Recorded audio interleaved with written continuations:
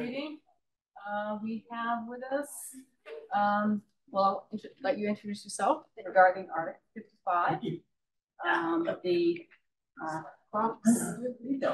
Thank you so much. Replacement or whatever. Yes.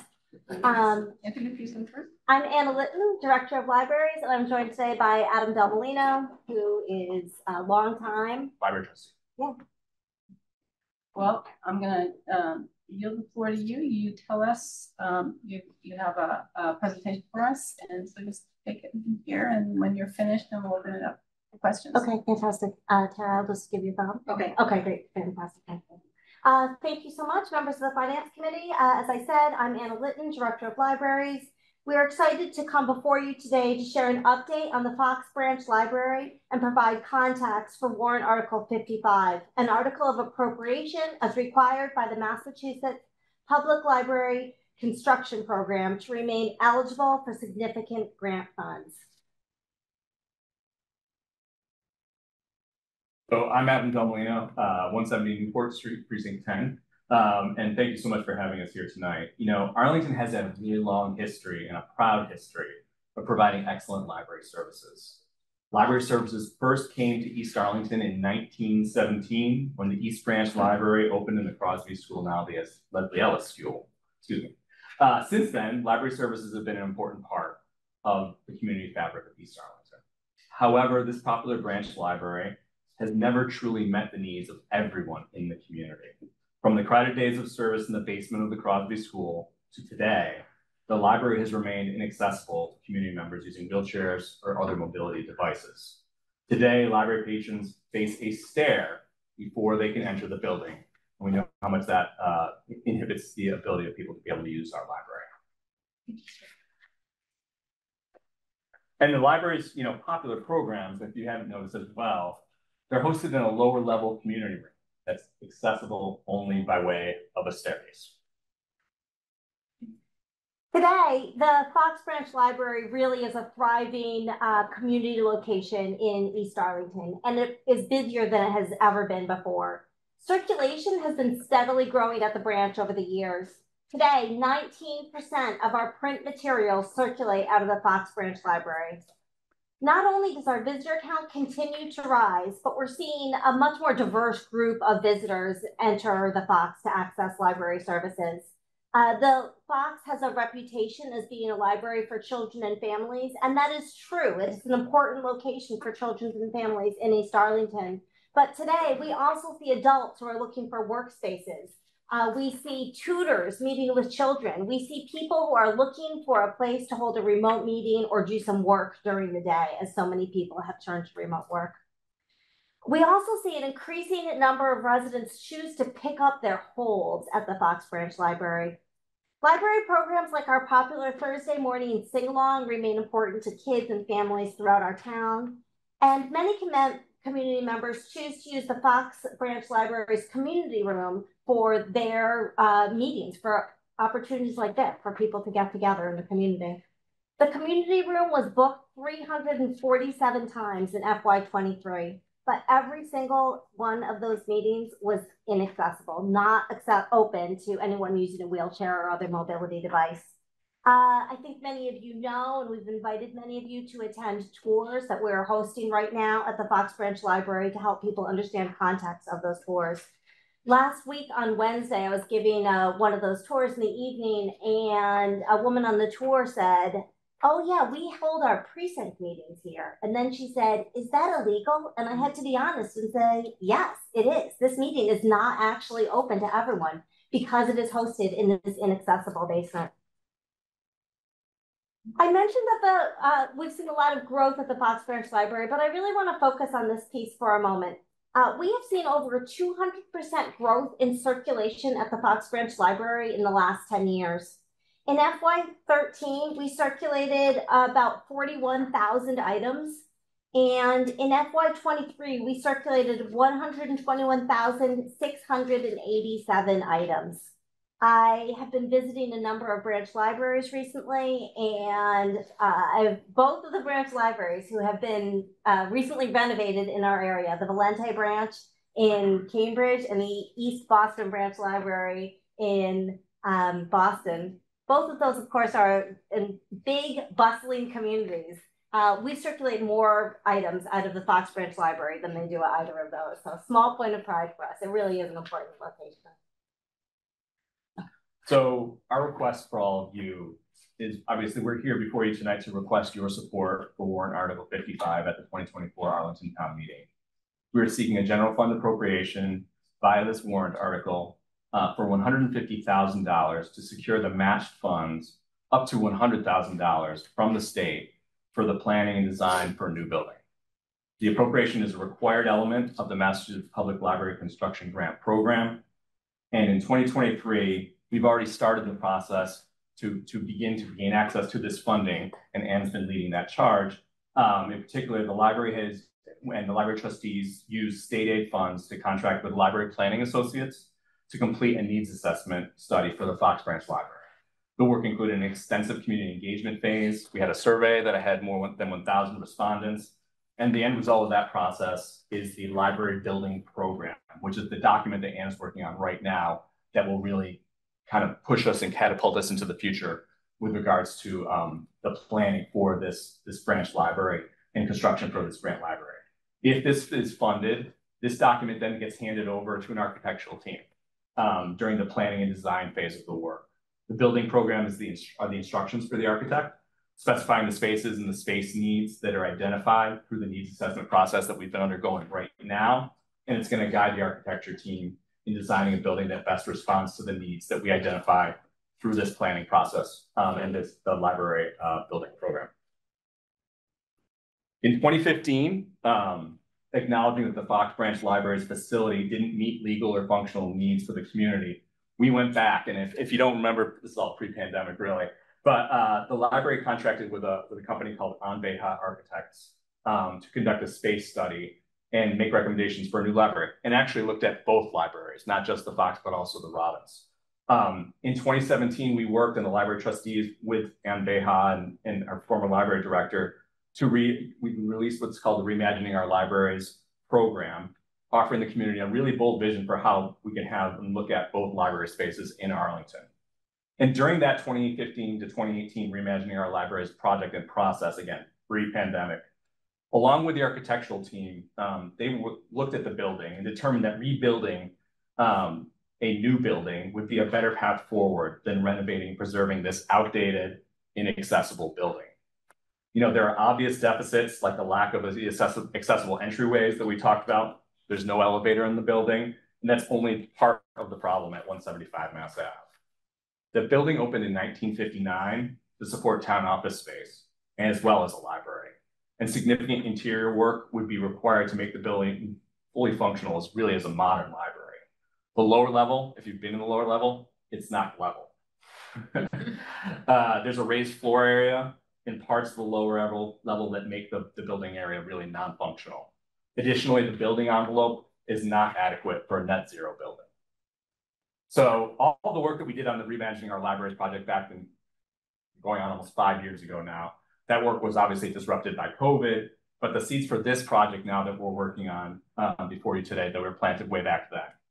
Additionally, I think we should note, and it's really important that State Senator Cindy Friedman, Representative Sean Garbely, Representative David Rogers, we wanted to thank them because they've done a little bit of work already. They put forth a state bond authorization that was in a piece of legislation that was signed by Governor Baker that provided for up to $1 million for infrastructure and accessibility upgrades to the EFM Fox Library. And that's on the books right now, and obviously you have to work through the state's capital plan to get the administration to authorize the funding for construction. And we're grateful to have that support from our state delegation for this project as well. I just wanted to discuss for a few moments what the MPLCP grant funds are and what becomes available to our community if we do secure these funds. Today really is the right time to pick up this project and continue the work of the 2015 through 2018 Reimagining Our Libraries work, mainly because the MPLCP funds are now, the grant round is open. In 2022, the Massachusetts Board of Library Commissioners announced that this grant round would be open in 2023, offering communities the opportunity to apply for state funds to support library construction programs. This grant opportunity was last to open in 2016, so these funds have not been available to communities since 2016. This grant offers us a wonderful opportunity for the community, for many communities, hopefully, to receive significant state funds for library construction projects. Grants from the state this grant round are at a maximum of $17 million, so a significant amount. The MPLC grant process includes one application for 2 phases. The design and planning phase, which we are discussing today, and then a separate construction phase, but there is only one grant application for both of these phases. Communities awarded this grant will receive 50% of eligible costs for the planning and design phase with a limit of $100,000. For the construction phase, communities are awarded incremental state shares with increments tied to the estimated cost of each project. Additional funding is built into this grant process to support green infrastructure. And I truly believe that supporting this grant process will have a long and real-term benefit for the community of Arlington.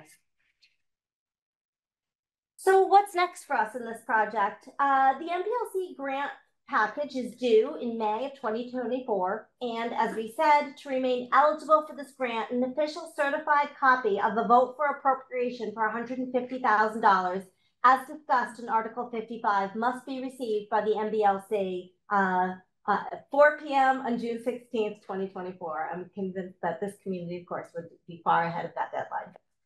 Grant decisions will be awarded in October 2024, beginning the planning and design phase of work.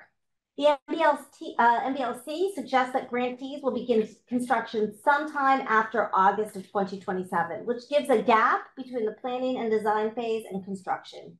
And this is the period in which we would have the opportunity to get cost estimates. Cost estimates are expected for these projects in late 2025. So we're really fortunate to have the support from all of our library trustees, the Arlington Libraries Foundation, Friends of Robbins Library, and the Fox and Robbins Shop as we look to the future here. The trustees of Robbins Library will be able to provide some trust fund financial support for this project as well. The library administration and Anna and her team and the trustees have been working with the volunteers from the Arlington Libraries Foundation to build support for a capital campaign. And we'll be looking to all of our supporting organizations in the months and years ahead. And we really appreciate the support for this week. Thank you. Thank you. Questions? Annie? So I have a couple of questions. So there had been talk at one point about putting housing on top of the Fox. Can we do that and still be eligible for this grant? Yes, thank you for asking this question. We are applying for this grant under the shared facility category. And we are eligible for that. And at this stage, the grant funds that we would receive would be for the library space. But yes, we are still in the process of investigating the fit and feasibility of adding additional floors for housing above. Okay, and then I have a follow-up question to that, which is, when you think about this project in terms of sort of a rough pro forma, you're assuming some money from this grant round, and you're assuming you're going to raise some money in a capital campaign. And are you also assuming some funds from the state's capital planning process? And I don't know whether CPA money is eligible for libraries, but I don't know the answer to that either at this stage.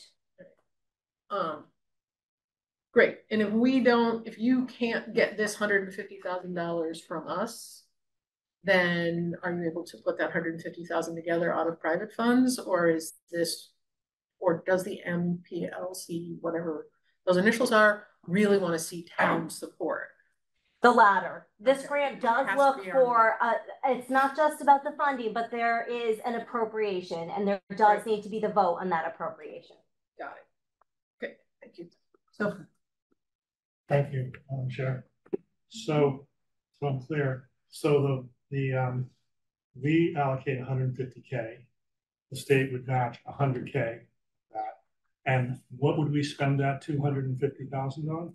Thanks for asking. So this is for the planning and design phase. This is the stage at which we contract with an architect.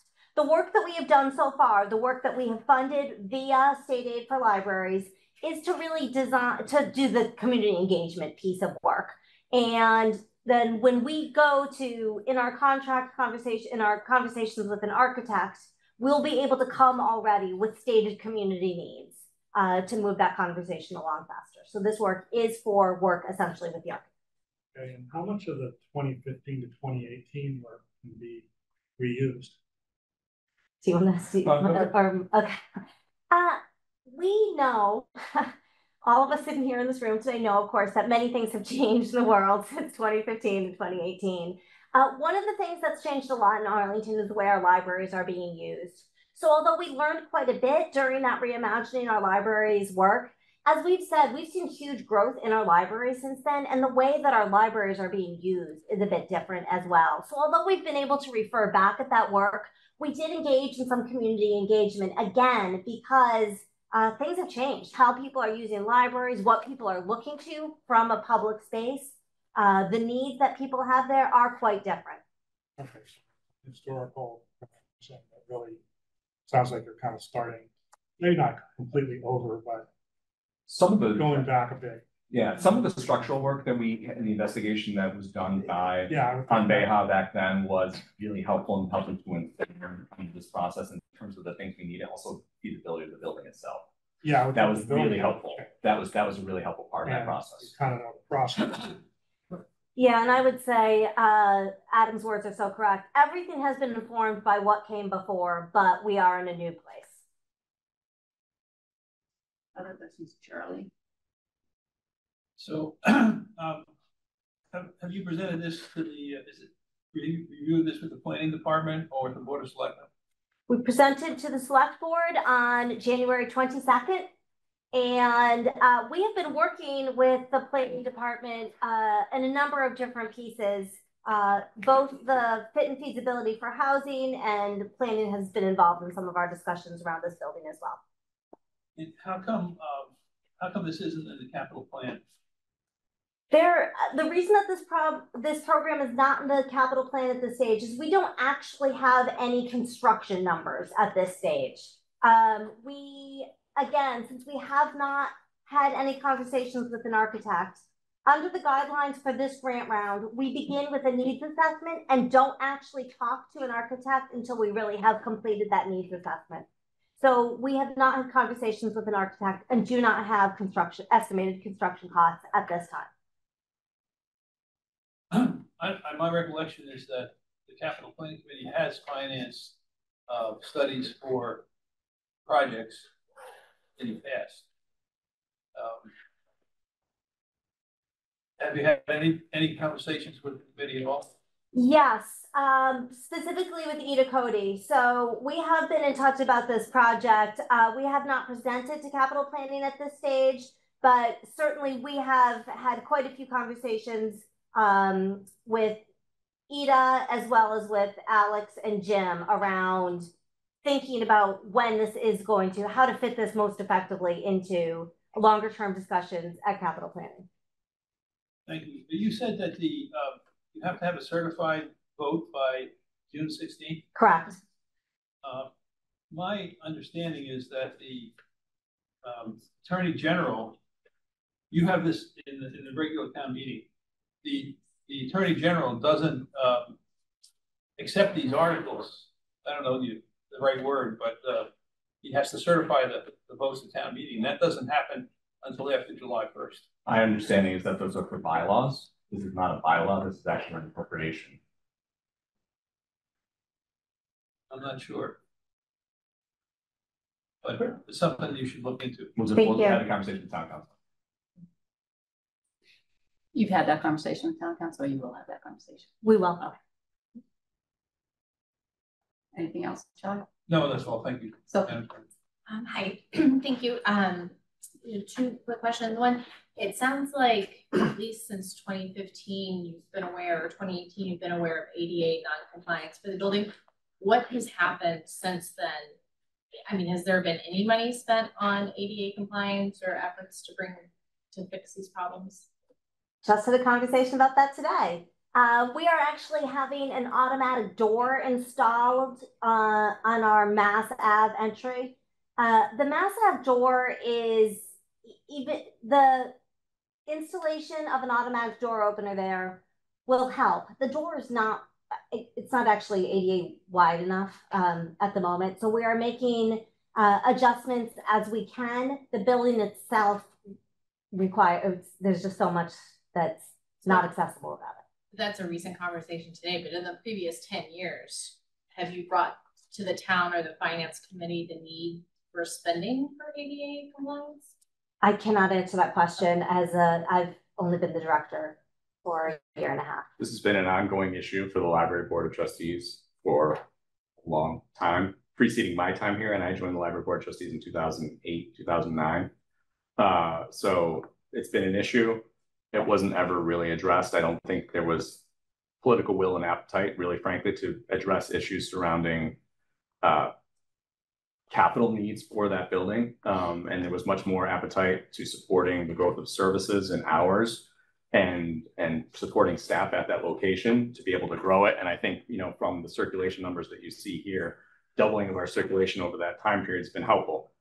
I agree, and I think it's really important that we haven't done what we could. I'm also a parent of a child with disabilities, and knowing and understanding how the town should be supporting these types of initiatives, you know, it's something that's always on our radar and has been on the radar since I started on the board, and my other colleagues as well. Shifting, I understand, so this would be an appropriation. We brought up recently, there was a sale of some artwork and it goes into the town funds. I understand a couple of those pieces did really well. Do you know what the total was going to the town out of that recent sale? I do not have those final, I don't have with me numbers from any of those auctions. Those funds are still tied to that trust fund, and that money, until we continue the project to work with the Attorney General to break that trust, are not available to us. Right, I'm just curious, you know, taking from one. And yeah, exactly. It is additional money that exactly out there for the town. Okay, because I understand a couple pieces did. Well. Yeah, they did. Yeah. Okay, thank you. I think the problem is with the referendum provisions that, you know, town meeting has to end at a certain point, and then the citizens have the ability to go out for a referendum if they get enough signatures. And that has a certain period of time. Not likely to happen, but I think our town accountant or the controller couldn't certify the vote until town meeting closes, and there's a certain 10 days or whatever it is, business days after that for the people to get signatures to put the question on a ballot. Like I said, I'm not sure it would ever happen, but you might want to figure that into the calculations. And if there is a special town meeting going within the annual, it might be worth looking at putting it in a special so it could get going quicker. My second question is $150,000 could probably take that door, expand it, and have a fully accessible, handicapped accessible door off of Mass Ave. I don't know how much an elevator for one floor costs, but you know, we've been going to the people for a lot of their money over the last 10 years. It might be good to look at a less expensive option. Darryl. Yeah, can you talk about the $1 million that when did that get put in a bond bill? So it was 2022. Correct, So 2022. yeah, so it was put in the bond bill in 2022. And were there any specific conditions for that, or uses, designated uses for it? The specific language is for infrastructure and accessibility upgrades, and that's essentially the entire language. And have you gotten, because that whole process is at least 2 steps. Getting into the bond bill is great, but that's the easier steps. Yes. Getting the administration to actually authorize funding from it. Have you gotten any indication that they're going gonna do that? So I think this is all part of the process, right? Like we have to go through this process first. That's required by the Board of Library Commissioners before we get down the road to sit there and say when it's in there. It's authorized, it's in the bond bill, it's on the books until they take it off the books. It's incumbent upon us to work with our state legislators, to work with the administration, to sit there and say, you need to authorize and fund, this is authorized, now you need to fund that appropriation and talk to the Executive Office of Administration and Finance and the governor to be able to sit there and say that this should be included and we would like it to be funded. And we know that they have a cap, just like everybody else's, they have a cap that they have to work under and provisions they have to live under. But it's our job as library trustees and work with Anna and work with other town members, town officials to be able to prevail upon them to do that. It's hard work.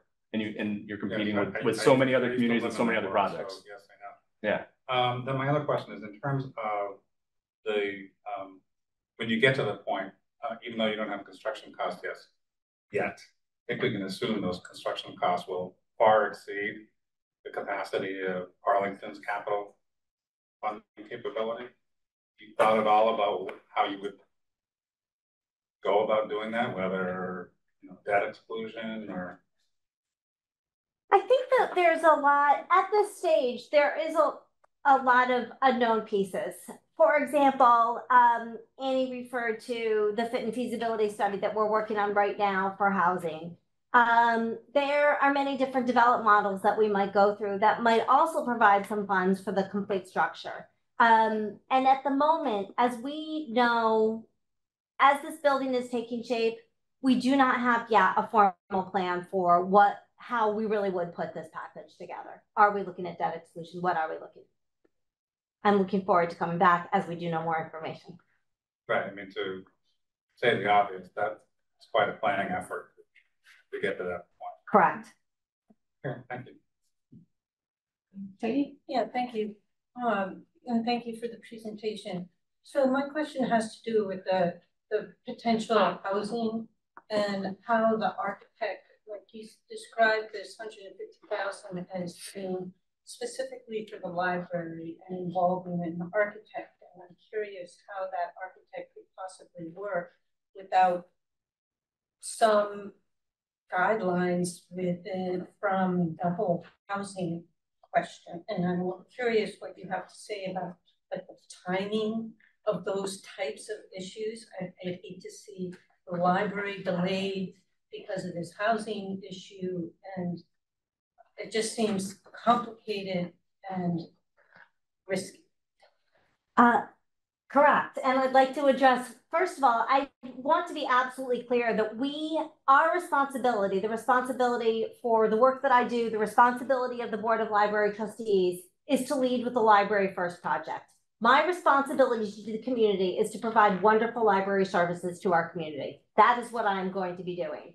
At the same time, we are working with Claire Ricker on this fit and feasibility study. Claire secured a $77,000 grant for the One Stop from Growth program. That's the state program, as well as a $15,000 grant from MAPC last year. And the fit and feasibility study work is beginning right now on that project. That project is expected, the fit and feasibility study, including the community engagement, is expected to take 6 months. So by the kind of middle of fall, we will have an understanding of whether or not we will be able to proceed with a building that incorporates housing or not.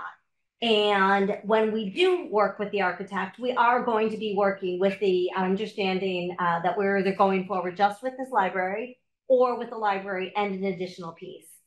Currently, the West End Branch Library in Boston, it's right on Cambridge Street past the hospitals, is being redeveloped in a very similar manner to this library.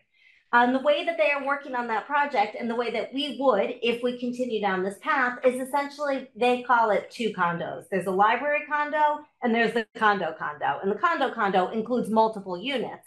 And these 2 separate entities do function together. We've communicated to the architect together, but we really are talking about 2 separate pieces in one envelope. Thank you. Dean and then Karen. I guess I just more of a technical point I'm definitely not understand, so bear with me. Did you have the comptroller review your article? Town council reviewed our article. Here's my suggestion. I think you should talk, because I think you should have a common understanding. I'm gonna explain what I think the question is, okay? There are two things. First one doesn't really matter, but I'm going to point it out. Is you don't need the approval of town meeting to apply for or spend grant funds. As an example, I would use the school department applies for and spends grants all the time and never gets approval from town meeting. It's just it's not an appropriation, right? So maybe we can put that aside. It's a technical point, right? Second thing is, so municipal governments, all governments, run under this model of fund accounting. They're like I call it bucket accounting. Okay, it makes it much simpler. And each bucket has its own powers and abilities and stuff like that. And that's why when you look at the warrant for the finance articles, there are many of them, not just one giant article, because some money, like in the capital budget, that goes into a fund that can roll over from year to year. The general fund does not have the ability to roll over. And that's, if you really spend time to understand why each one is there, has a pretty rational point. When I read your article, it doesn't say where the money would go from the town. And so the question it begs to me is, if it gets appropriated on July 1 of 2024, and it's not spent by June 30, 2025, does it evaporate? Because it doesn't say that it's going into a fund that can turn. And I don't want you to wake up on a technical point on July 1 and be like, wait, my money's gone. Right. Yep. And Ida can tell you really quickly. She could be like, okay, this is where I think it's going to go. Now, let's assume it passes here, because this whole discussion we're having right now is move without it, right? Well, if the finance committee votes to recommend it, and Ida comes back and it's like, no, I'm going to put in the general fund and draw it. We could figure something out. They still could figure things out. They could be, you can work with town council to put it somewhere else, things like that. But I just want to make sure that you don't end up finding yourself in this tiny little mess that has no purpose to it. Yep. Appreciate that a lot. Thank you. Carolyn. An odd question. Is there any chance this building would end up wood or something burnable, or is it more likely to end up brick or other things? I've looked at other municipal and school buildings, and none of them seem to be wood. Is that? I imagine that there are building regulations for a public building like that makes it a wooden structure. Unlikely, yeah. Okay, good. But that's speculation. I don't know if the regulations says that. Michael. So do we know what adding an elevator would cost just by itself? Easily 800,000. That's why I think it's $5 million was the number that was chosen. Elevator to a partial second story with a broad modern meeting room to accommodate the needs that you mentioned at the beginning of your talk. It's actually the basement has a conference room. Well, I'm suggesting something which would be a much more partial renovation than what we're talking about here. Say an elevator to a new space, partial second story. To get people out of the basement. Has that been spec'd out? Oh, I see what you're saying. In the Reimagine Our Libraries work, they did not actually spec out any rebuild or they did discuss a rebuild. They had really decided at that time with the recommendations of the architect, a large renovation, even as large as, or even as small in some ways, as moving to a partial second floor. At that time, the decision was made that was not actually a cost-effective path forward for this building. Okay. Last question. If we endorse raising $150,000, matching the state's $100,000, engaging the architect, we start the brand process towards, do we have any idea what the total tens of millions of dollars will be at the end? Not today. Okay, that's all. Ellen Jones and then Jennifer Linian. Apologize if I'm misreading this, but I was just going through the grant website, and one of the conditions was we must provide at least 2 site options for the application. Yes. Is that relevant? Yes, in a built-out community like Arlington, we have to show that there really are, it's pretty easy for us to show that there really aren't other locations available. So it's okay if there's no other options? Correct. We just give real estate comps. I'm just confused about Dean's first point. So when the school committee applies for a grant, we've already approved their budget and we can't micromanage their budget, so they do what they want with that. But don't we have to approve, doesn't Tommy have to approve this amount of money? No, it's like the CDBG grant. We don't approve it, we endorse it. But this is an appropriation. No, it says, no, if you read the article talks about two sources of money.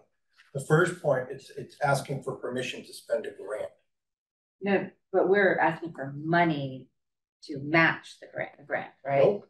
We're asking for 150,000 from the town, 100,000 from the grant, the matching. It says to see if the town will vote to apply for, accept, and expend Massachusetts Public Library Construction Program grant funds. So the town and vote to raise and appropriate or take from available funds the sum of 150,000. Yeah, so that's what we have. Correct. And so what I said was the first half I said. Okay. Need to be in there. Got it. Okay. I didn't enter that. Annie? So when you did the work between 2015 and 2018, and you worked with an architect and a consultant or whatever, did anybody do a study of the structural integrity of the building itself and the ability to add anything upward on top of it, et cetera, without actually knocking it down and building something more? Correct. We do have a structural report from that was part of the work that happened then. The architectural firm, I believe, is called Messrs. And at that time, they determined that building above on the site is the building is not structurally sound for that. Okay, and so if we give you this $150,000, we're leveraging $100,000 from the state, but we're also leveraging the money that's in this grant round. And according to your slides, that could cover up to 60% of the cost and up to $17 million.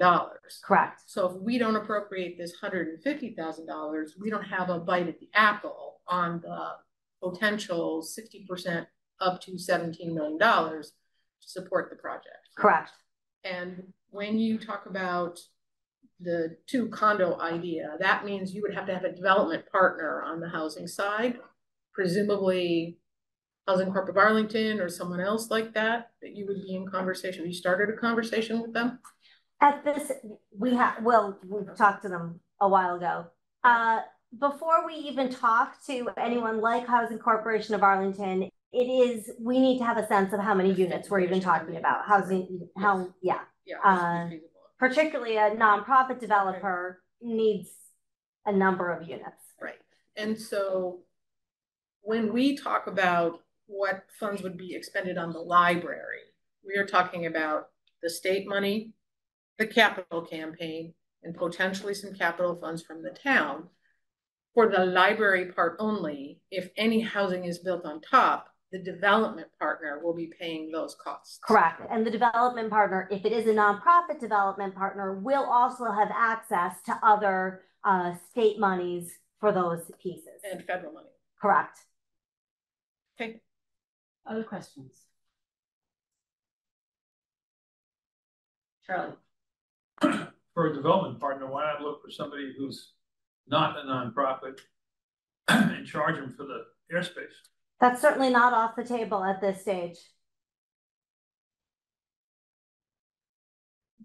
Any other questions? All right. Well, thank you. Thank you so much. We'll be in touch. Great. Thank you so much. We appreciate the time.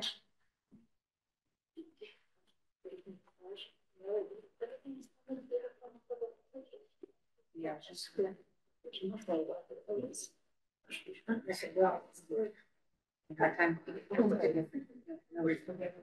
Yeah.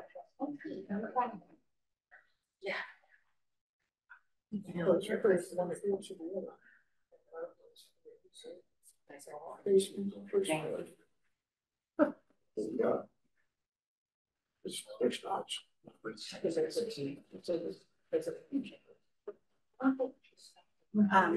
All right, Drake. And then it looks like we have Griffin Jones and Jillian Harvey online here. I'll sit here so you have a better view. And if you like, I can pull up the budget that you sent over. Sure. That'd be a good idea.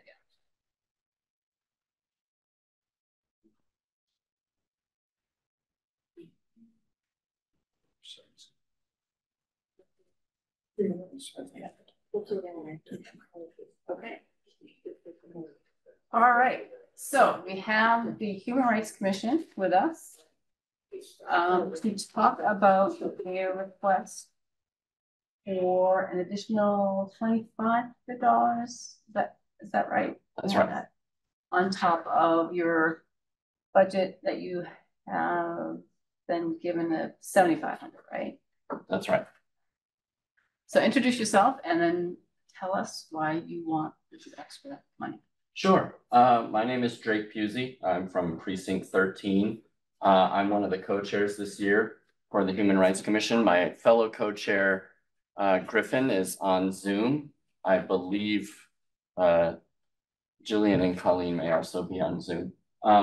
We received the request to submit our budgetary details, so we did that, and we took it as an opportunity to address a longstanding constraint that we've been facing with our budget. I can give you the background story on that, or you may have specific questions. How about a short, I can give you a short overview. Yeah. So I started on the commission in 2019 in November, and prior to that, we have been getting an annual budget of $7,500.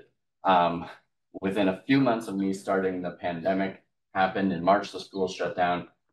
We have, from a budgetary standpoint, we have benefited from the shutdown of in-person events, going virtual and all of that. And we've survived fine for the last few years. As we are coming out of those restrictions, we really want to bring back a lot more of our in-person events because they are so beneficial to bringing the community together and having people actually see everyone else as a fellow human community member. And so we plan to do more events and be prepared with essentially a kit and protocol for very sort of, what's the word I'm looking for? Short notice events like vigils for anticipated, not to be pessimistic, but tragic events and addressing them, things like that. The constraint that we wanted to address when we had this opportunity to come in front of you is we have never had, well, in recent memory, we have not had dedicated official email addresses for the commissioners. And we've been using, for the sake of compartmentalizing our communications, we've created, separate Gmail and Yahoo accounts of our own. And that has some negative effects, both optically, because, when you see a commissioner talking to you as, mine is drakep.ahrc@gmail.com. That seems fairly unofficial. It doesn't reinforce that we are a town entity that exists. I think our awareness would benefit a lot from more improvement there. But it also has real technical detriments. We had to reclaim our MailChimp account, which is what we use to send our newsletters. And MailChimp refused to recognize any of us as official owners of the Human Rights Commission because, my account, my Gmail address looks like a scammer, right? And so we've never gotten that account back and ended up having to go to a different vendor and start over again. So this is not, if we wanted a sort of inflation adjustment, I'm sure you could do that formulaically. So this is not a request for that. This is a request to address the budgetary constraints on our ability to do events.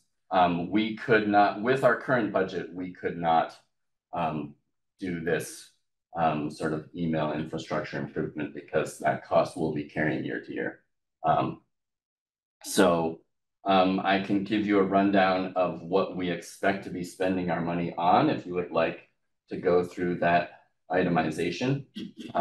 Okay, so I can talk through two aspects of this, the anticipated expenditures for the rest of the current fiscal year and the anticipated budget for 2025, which was how the conversation started, I guess. But we have a variety of events coming up. We have farmers market. When that opens up, we'll be tabling there.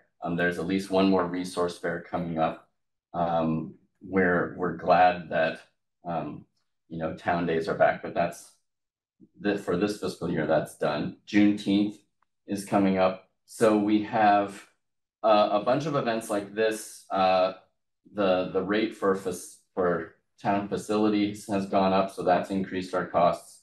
And we like I said, we are currently planning what a sort of quickly producible vigil would entail. And so we're working out, you know, the handles or buttons or the various kit items we would need to have on hand and ready for that.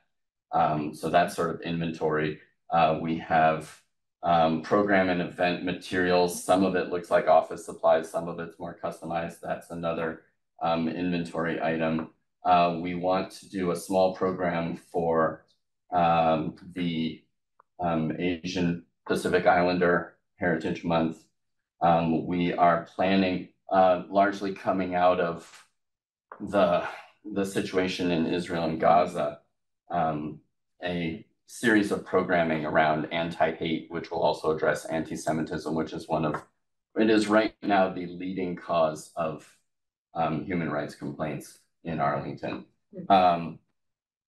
Juneteenth will involve food, music, celebration, and we are woefully behind, in my opinion, on training for the commissioners, both in terms of active bystander training, mediation training, recognizing hate crimes. A lot of that training, we as volunteers, especially because we've had a bunch of new commissioners come on in the last year or two, we're behind on some of that. So those are the costs we expect for the rest of fiscal 2024. And then what we submitted to you is the budget for fiscal 2025. Our budget is usually bucketed in parallel to our working groups. We have sort of fixed costs for the communications group. We have expected costs for the events and outreach groups. And then other groups are more about coordinating with the school system and housing and things like that. But the net new part is mainly to get this additional IT component of seats on our Google contract. Right now, we have one Gmail address, which allows us to have a shared file server for the commission. And if we add more seats, then we can all have email addresses. I think, you know, we thought through, well, is this cheaper than convincing the town IT to give us Outlook accounts? And I think, I don't know exactly how much a seat on Outlook costs. I know Google is among the cheapest, but I think what really tips the balance is we can volunteer our own time to admin this Gmail system, whereas if we needed anything fixed on the town system, it would cost town IT and vendor time. So the fact that we can do our admin for free, I think, tips the cost balance. All right, questions. First, I have a couple of questions. Yes. So have you talked to the town about town email addresses? Or have you just chosen not to go that route?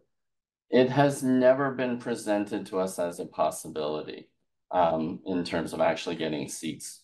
The commission has never had town email addresses in the 30 years. It looks like, yeah. She'll just raise her hand. Can you hear me? Yes. Okay. I do, before you were chair the first time, Drake, it was something I did try to do. And we, at that point, weren't using Microsoft. And so with the old system, the answer was no. And then as we transitioned to Microsoft, which also took longer than expected, the answer was still not right now. There are so many boards and commissions, like really the managing of it would not be feasible at this time. But it's on my to-do to continue to push and re-bring that up as a conversation, because I personally don't think it should be a flat no, but we have been told no in the past. So you are working on it, or that's all right. And what type of support does the DEI department provide the Human Rights Commission? And I'm particularly interested in training. Is that something that you referenced that you would need? Is that something that the department can provide the Human Rights Commission? I can answer that as well. Yeah. At this time, my division has not. I don't provide specific training. Typically, we work with consultants, whether it's for staff, primarily for staff, because I don't have the capacity as one person in the division doing that to provide that training. But I have partnered with other groups in the past to provide active bystander training, finding them locally, partnering with them. But then the commission also has footed that bill for whatever the time is. It's usually 2 to 3 hours. But I certainly work with them to find different partners that can provide the training. Thank you. And my last question before opening up to everyone else is, in FY23, did you have a surplus? Jillian, do you have the answer to that? Yes, there was a slight surplus. There was also a bit of confusion on our end because we didn't realize that a purchase order had been opened. So FY23 was a little messy for us, but funds that got carried over will be used up this year.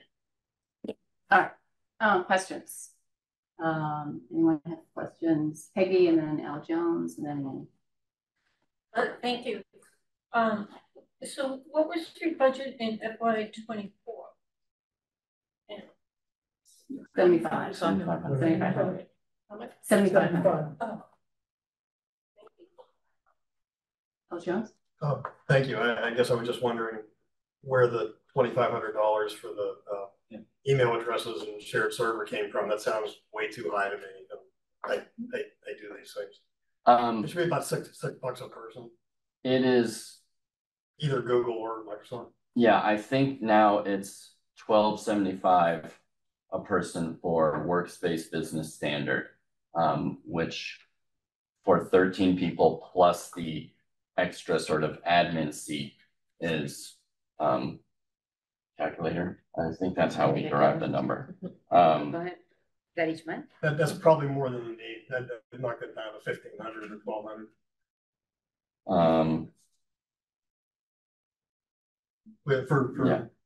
I'm just saying that number's too high. Okay. And we can talk about it later. Yeah, I think that the number I'm seeing right now is, let me compare it to the number in here. And you don't need a separate admin sheet. You don't need to spend extra for a shared server. That one comes with the $6 a package. So we can talk about it later, but I'm saying it's about $1,000 too high. Yeah, I mean, I use it for my own business. At least one of the seats will have to be the $12.75 to enable the team drives, because the cheap tier they didn't give you team drives, but maybe the rest of them can be. Right. I would suggest going to Microsoft anyway, because that's what the town uses, and it'll sync up better. We can talk That's about something it like that. Yeah. Yep. Annie. Thank you. So I'm just speculating here, but this question of using town email, given the work that you're doing, it would seem to me that having your own domain name would be kind of important.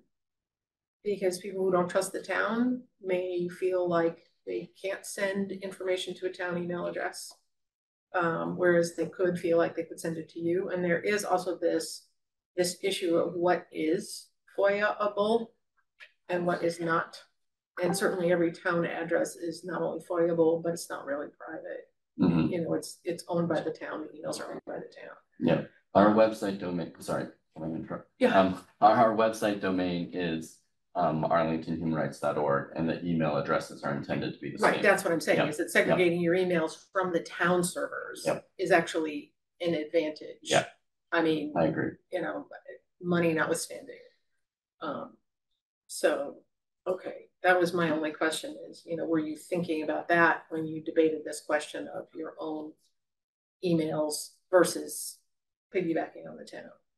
Yeah, I think maybe human rights work has put us in a mindset of imperfect situations and constraints, and so we're always trying to do the best with what we can. So You done any? Yeah. Okay. So on this thread of FOIA-able, I mean, the town would be still paying for this, so I would believe that the emails, even over here, would be FOIA-able within the same rules. Now, I realize there may be sensitive issues, and presumably you would talk to town council about where the boundaries are. But I think you're not completely shielded. yeah, we treat them as FOIA-able. Yeah. One other question is just how many complaints have you had said last year? You mentioned anti-Semitism is the large bulk of a large amount. Oh, I wish I had our annual report easily accessible, but in the annual report we count it out every year. So during, you know, when I first started, well, I started right after some of the arson event happened, right? And then for a year or so, Black Lives Matter related incidents sort of took over the top spot, but unfortunately recently anti-Semitism is covered us. Yeah. All right, I'll find it. Okay. Do you have a ballpark, like a dozen a year, 2 dozen a year? You got a hand up. Okay. Jillian? Do you have an answer? For incidents for the last year, there were 26. And that was shared between human rights and the police department. Thank you. Other questions? So the increase in 25, that isn't just for the emails, that also includes the training and increased budget for events, or no? Yes. And whatever we can save on, I mean, we would love to spend more on events and less on IT. If we can make that happen, we would do that. But yeah, we plan to use it for events if we have extra. And from my perspective, the training is important. Yes. If you have new members who haven't gone through the training, that's problematic. Yeah, we have the baseline required trainings like the ethics training and things, but. Anything else? Any other questions? A really tiny one. So what are the costs for events? Are they rental of space? Are they pay speakers or? It includes space. I hear the term gray bill a lot. It includes custodian, probably. Foods, refreshments, and speaker honorariums. So what's the total request now? Total will be 10,000. 10,000. Any other questions? Charlie? Where is your annual Human Rights Commission report? Where is it? Is it on the website? I don't know. Where do all of the annual reports sit in the end? Jillian? Yeah. You can go, Colleen. It'll be ready by town meeting, but I think it's still getting put together and printed. What about last year? The annual reports. Last year's annual report? It's available in the whole, like with all of the other departments. What's that document? It's the annual report. It's a document. I don't know. It lives on the website. All of them live there. The three DEI commissions are within Health and Human Services. That's where all of the annual reports are. Thank you. Thank you. Anything else? All right, well, thank you, and we will be in touch. All right, thank you very much. Thank you. Thank you. Thank you all. Thank you. All right, let's quickly do the minutes for the last meeting.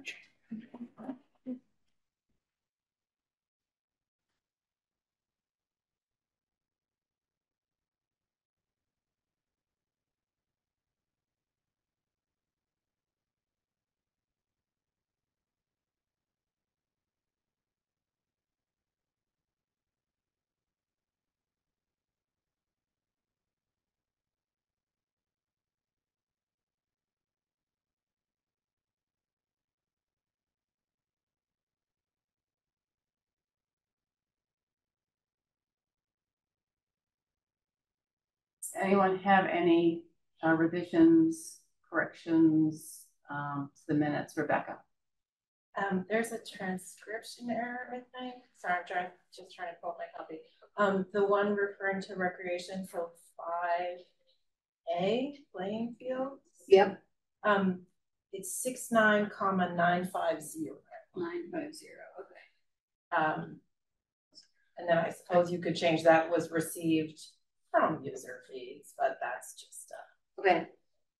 That's just a suggestion with the 950. Okay. Thank you. Anything else? Do I have a motion to approve the minutes as corrected? So moved.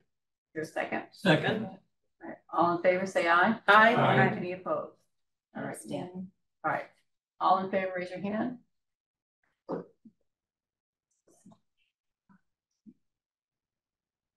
15 in the affirmative. Any opposed? No opposed. 1 abstention.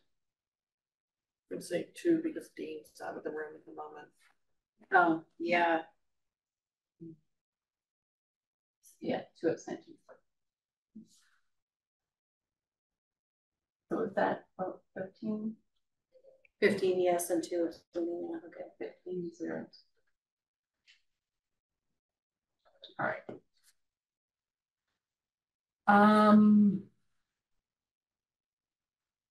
Let's do budget.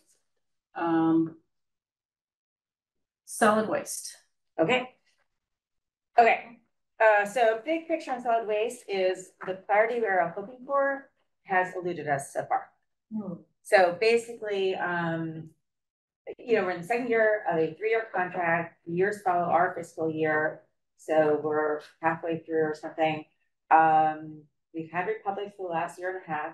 Republic had a proposal to us that would meant that we wouldn't have gone out for bid, and Mike and Charlotte decided it did not make sense to accept the proposal without going out for bid. Doesn't mean Republic not in the running, but just we need the bid process. So that's what they're doing now. So we don't know the numbers. Mike hopes that the bids will come back in a couple of months, and we will have clarity on both what it looks like and the money by the summer. That gives us some time to do, or for them to do outreach to the public, because we will be seeing changes. So it's pretty much guaranteed that there will be toters. That's what every other company does. That is going to be a cost-effective way to handle waste in Arlington.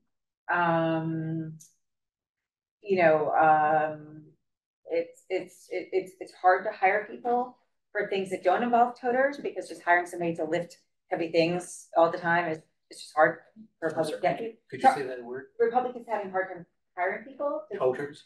Toters are those, you see them lots in other towns. They are standard garbage things with a metal bar They can be across the back mechanically lifted. that can be mechanically lifted. So it's just much easier to hire somebody to drive a truck, working this mechanical arm, than to have people lifting things. One on page like 19 of the capital planning. Look at that, yeah. Yeah, so because there is currently 750,000 in the capital planning budget. Another remaining question is that we have not decided yet whether to go to the state to ask for a grant that would help to buy these toters. In order to get that particular grant, we have to commit to having receptacles no larger than 35 pounds. 35 gallons. Gallons. 35 gallons. So if you've seen these along the street, they're the smaller ones. They're still standard size, they're the smaller than standard size. We will also be going out for a grant, but there's no restriction there on the recycling containers. So there's a bunch of money out there for helping us to buy the recycling containers. But whether we get additional help besides our own money to buy the main items depends on whether we restrict to 35 gallons. Okay, so general stuff, solid waste, responsible for garbage, recycling, yard waste, construction material, food scraps, hazardous waste. They also operate this swap shed, which is very popular, and we've increased it over the last 2 years. I have some numbers in the proposal I gave you of solid waste, recycling, yard waste. Interestingly, and I don't know if this is a trend, solid waste has gone down this last year. May or may not be a trend.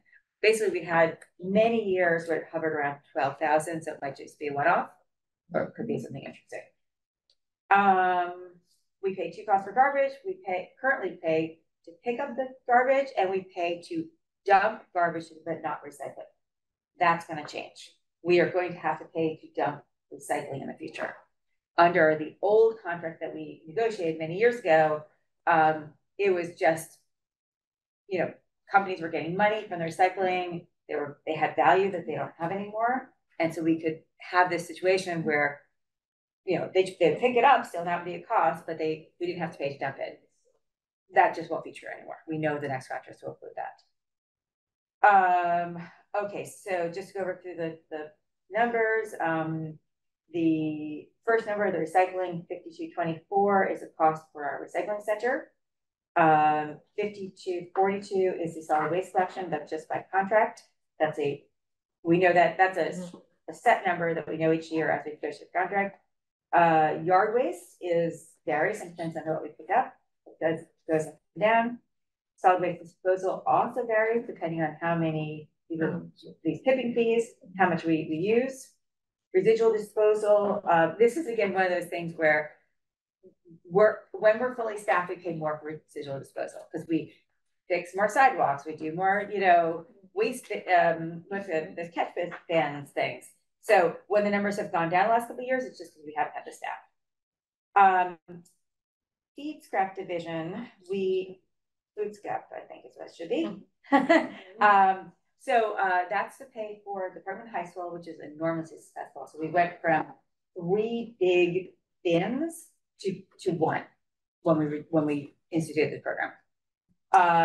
To pay for the bins at DPW and to pay for 2 neighborhood bins now. When we talked last time, I mentioned that they were talking about expanding the neighborhood program. Charlotte feels that since that was so long ago pre-pandemic, that she really needs to go back to Park and Rec to reauthorize the locations. She's still interested in doing that. She doesn't have a lot of capacity because she doesn't have this assistance right now. And there's a feeling that there's less pressure on this because there was a feeling at one point that the state was about to institute something that would require us to do it. And the feeling now is it is in the future probably, but it's not imminent. And so the feeling that we have to do this. Last year, I remember we talked about whether these programs were being advertised well enough. And Charlotte's feeling is she doesn't really want to advertise it because she doesn't have the capacity. Like there's just not big enough. So if we advertise it and everyone dropped their stuff out, there just isn't enough space there yet. So she still really sees it as a pilot program to see what works and what doesn't work. As I said, we have a new contractor, so that things are changing. But long-term plan, she would like to expand it. No plans in the immediate future. I think I mentioned to you last year that public press said they're losing $1 million a year on our contract. Mike wasn't sure if that was real or not, but basically what it seemed like they wanted, and everyone agreed it made sense, is to not tip in North Andover, but to tip in Roxbury instead. And what that did is that trucks that had been idling for hours, waiting because the convoy is so long, no longer have to do that. They can just go in, quickly drop it off, and that they're done. Downside of that is that we don't have as much visibility into whether they're getting the right numbers right. We have to trust them. But the upside for everybody is that there's less idling trucks.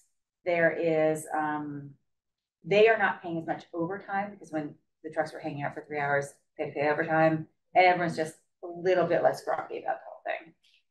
So let's see what else I have.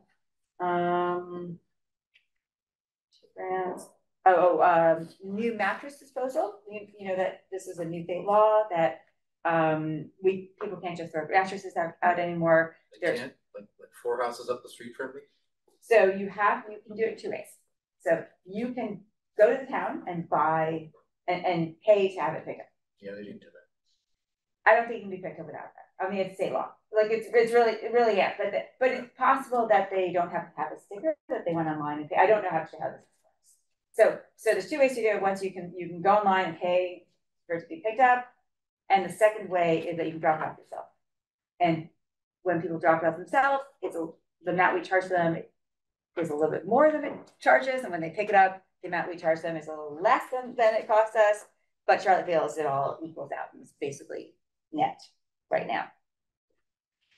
Big question. The waste division position is still vacant. Now we need this waste division position for a bunch of different reasons. Charlotte didn't feel the need with it much last year, so it is more this year. They just offered it to somebody who eventually turned it down. There's a lot of negotiation back and forth. One is that just to do the operation, especially something like the swap said. I know someone mentioned going recently to the town, dumping off things and how efficiently it was run. Well, that is Charlotte by herself. Like, she has no help, right? So having somebody else to help would be great. Second is that we potentially have a cheaper contract if our garbage is cleaner. People aren't throwing out things that they shouldn't throw out.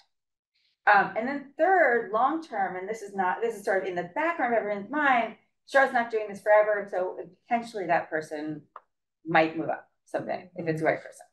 So that is why we need somebody. And I think that is it for things I wanted to cover. Open question. Well, first of all, do you have a recommendation? Oh yeah, sorry. Not in front of me. Take me down. I can get some papers. Yes. Recommendation for $4,644,973, which is a lot of money. Yes. Is there a second? Second. All right. So questions. Alpasi, Rebecca, Annie. Okay, I know I missed this. So the solid waste collection, the 3 million, Bob, that contract is up. So we are in the second year of a 3-year contract. Okay, so it follows our fiscal year. So actually, yeah, so it follows our fiscal year. So right. Yeah. Okay, and the solid waste disposal, do we have a contract for that, or is that just pay as you throw? I don't think, yeah, I don't think there's a contract page for it. Yeah. And that's a good question, whether the rates are set yearly. That is a good question. I don't know. Okay, thank you. Okay. Rebecca? Thank you. I had a question about the prospect of moving from the North Andover facility to the Roxbury facility. Is the Roxbury facility also an incinerator? No, it's a weighing station. So it's actually, they just hold it and then they tip it in the state that the road tipped it. So just a facility to weigh. It's just a process that. It's a processing facility, right. So ultimately it goes. So we're not actually dumping extra garbage in Roxbury, which would look bad. We're just processing it. Okay. So the end of it, it's a transfer station, yeah.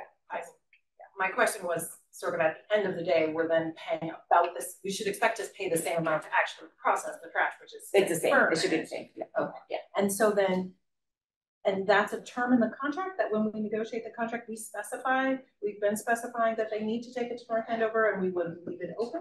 We had to negotiate with them last year. Yeah. So I assume it potentially was in the original contract because it was a back and forth negotiation. Okay. Yeah. Okay. And if the town in negotiation were to allow them flexibility about where to take it. That's what they've done. The idea would be that, not that we would save money, but that they would lose less money on us. So the historic thing about our contract is that they knew walking in that they were going to lose money. Okay. And they, so we had gotten this very, very, very good contract a bunch of years ago with our previous caller. Republic was interested in buying them. And to make their offer sort of work, they had to buy a lot of people. So there was an incentive for them to potentially take over Arlington even while they knew they were going to lose money. So, but then they felt like they were losing more money than they thought. Yeah. And then that's when they came to negotiate with us. Our potentially being flexible does not save us money. It doesn't save us the contract to go forward. It means that your garbage gets picked up. No one's as cranky about it. Thank you. Yeah. Annie, then Michael, then Grant, then Charlie. So when you say that we don't know whether or not the reduction in solid waste is the trend, you mean we as in Mike doesn't know? Yeah, nothing else. Okay, because it just happened this year. Just happened this year. Yeah, this is the first year that we sort of saw a dip. Yeah, I mean, the trend over the last 20 years has been that it's been going down. Right. When I looked at like the last 6 years, it hasn't been. So that's right.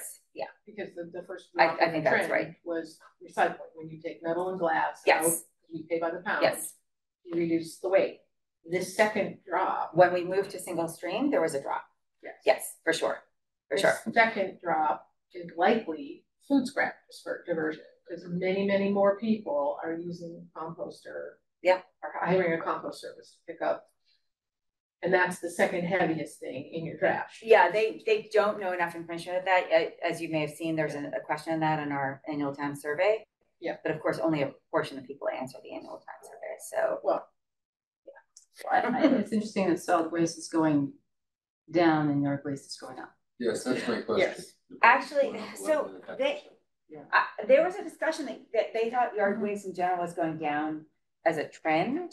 Mm-hmm. So I also don't know exactly what's going on with the one year. In terms of weight? Yes, in terms of weight, yeah. Anything else? Yeah. No, except that, when you say that we don't know anything about the future numbers, then I'm not surprised. They haven't negotiated, yeah. We do know this year's numbers, so. Yeah, we know this year's numbers, right. Scared me there for a minute. Sorry. You can pass a budget. No, we're good on passing the budget, but I mean, I think many people in this room have been anxious to hear what the new numbers will be, and the answer is they don't know them. Yeah. So we have a contract. Exactly. Okay, thank you. Michael. Thank you. I had a hard time hearing you. Can you explain again what residual disposal is? Oh, you're talking about the construction waste? Oh yeah. That is disposal when they do the projects, small projects. So they replace a little bit of the sidewalk or a catch basin. Okay. They have to throw that out, and they can't just throw it in the regular trash. And it's this interesting dynamic that happens with all DPW stuff, that when they can't fully staff things, they don't do as much projects, and they can't. And these budget items go down. So that number rises and falls on the volume of projects the town is doing. Exactly. Okay, thank you. Grant. Yes, thank you, Madam Chair. Just looking for a simple answer on this, I think. Solid waste disposal, non-contracted. Trend is going down. Can you please simply tell me why, for me to simplify it, why the budget goes up 11.62%? So we have a negotiating increase the vast majority of the solid waste budget is the solid waste collection, 5242. No, it's which a is solid by- waste disposal, that's 5276. Yes. Last year's budget was 1075973. This year's budget is 1.2 million. That's an increase of 11.62%. Yeah, so this is the question. I don't know if that's in the contract. I don't. So It doesn't what sound like it's in the contract. Well, so what does vary is we only pay for what we tip, right? So if we tip less, we pay less. Tip more, we tip more.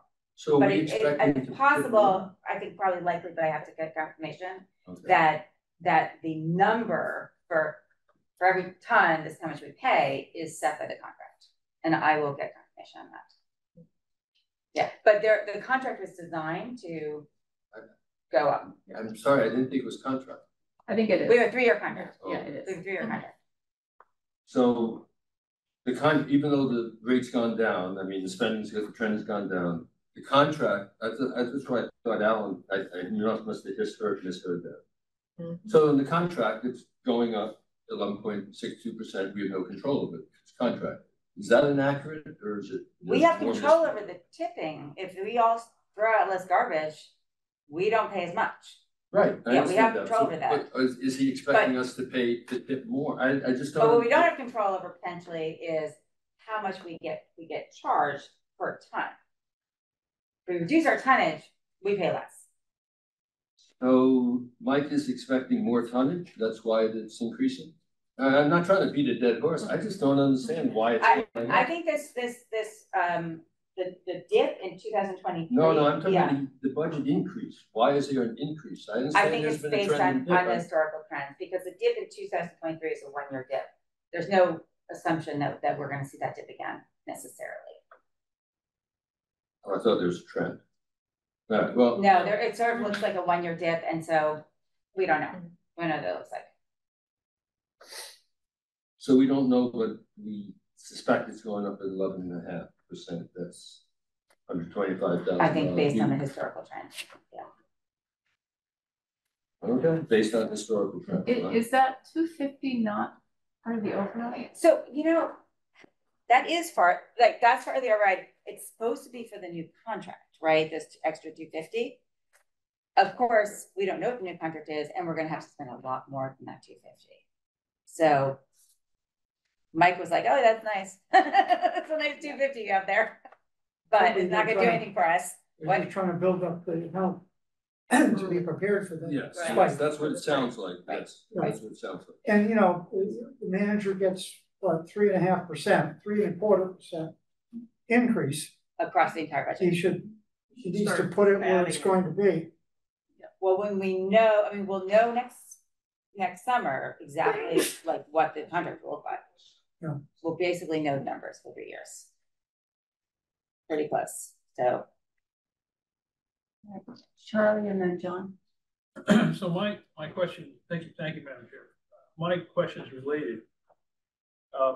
I just noticed that both the solid waste collection and the solid waste disposal are increasing at about a rate of 8% a year. Now, these, what's the name of the collection again? Republic. Yeah. They're complaining about a contract that increases at 8% a year. So if you remember, we had this amazingly good contract with the previous hauler, JR, right? That was like, they were also losing money, but they had given us such a low budget deal. And then when Republic bought it out, some of that sort of really good deal was sort of kept with the new contract. So what I understand is all these companies have been losing money on us for the last few years. But we don't think that's going to continue.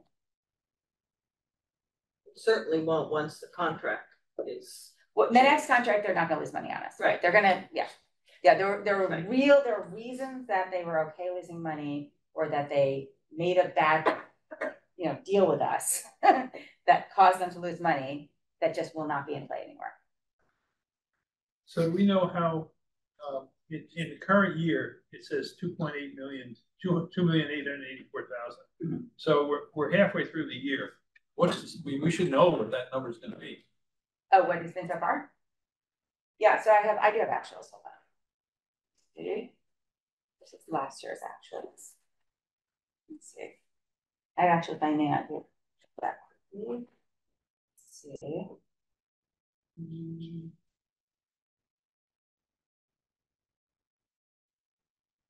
Cycling service, 2.9 million.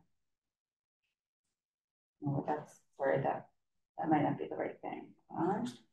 No, this was it. Sorry, I wasn't prepared for this. I do have them all here. Solid waste, okay. So our actual year to date is a little over 4 million. 4,046,000.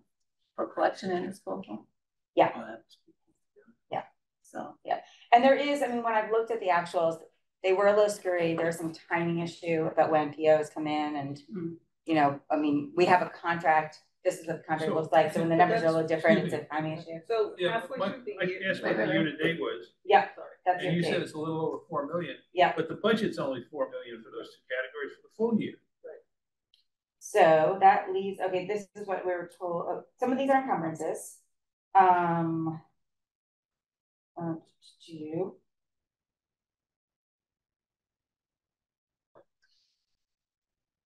I have to go back and look at, so the curbside collection looks pretty close. So it's 2.780 for the numbers that are in there. So it's now some of these, sometimes when they do the actuals, they've encumbered some money. So I don't know. I don't feel like we have a real big clear picture until after the year is closed. Because that's what, when I've seen some of these numbers, that was certainly true in facilities, they had encumbered a bunch of them. They knew they were going to pay, and they were in the actuals.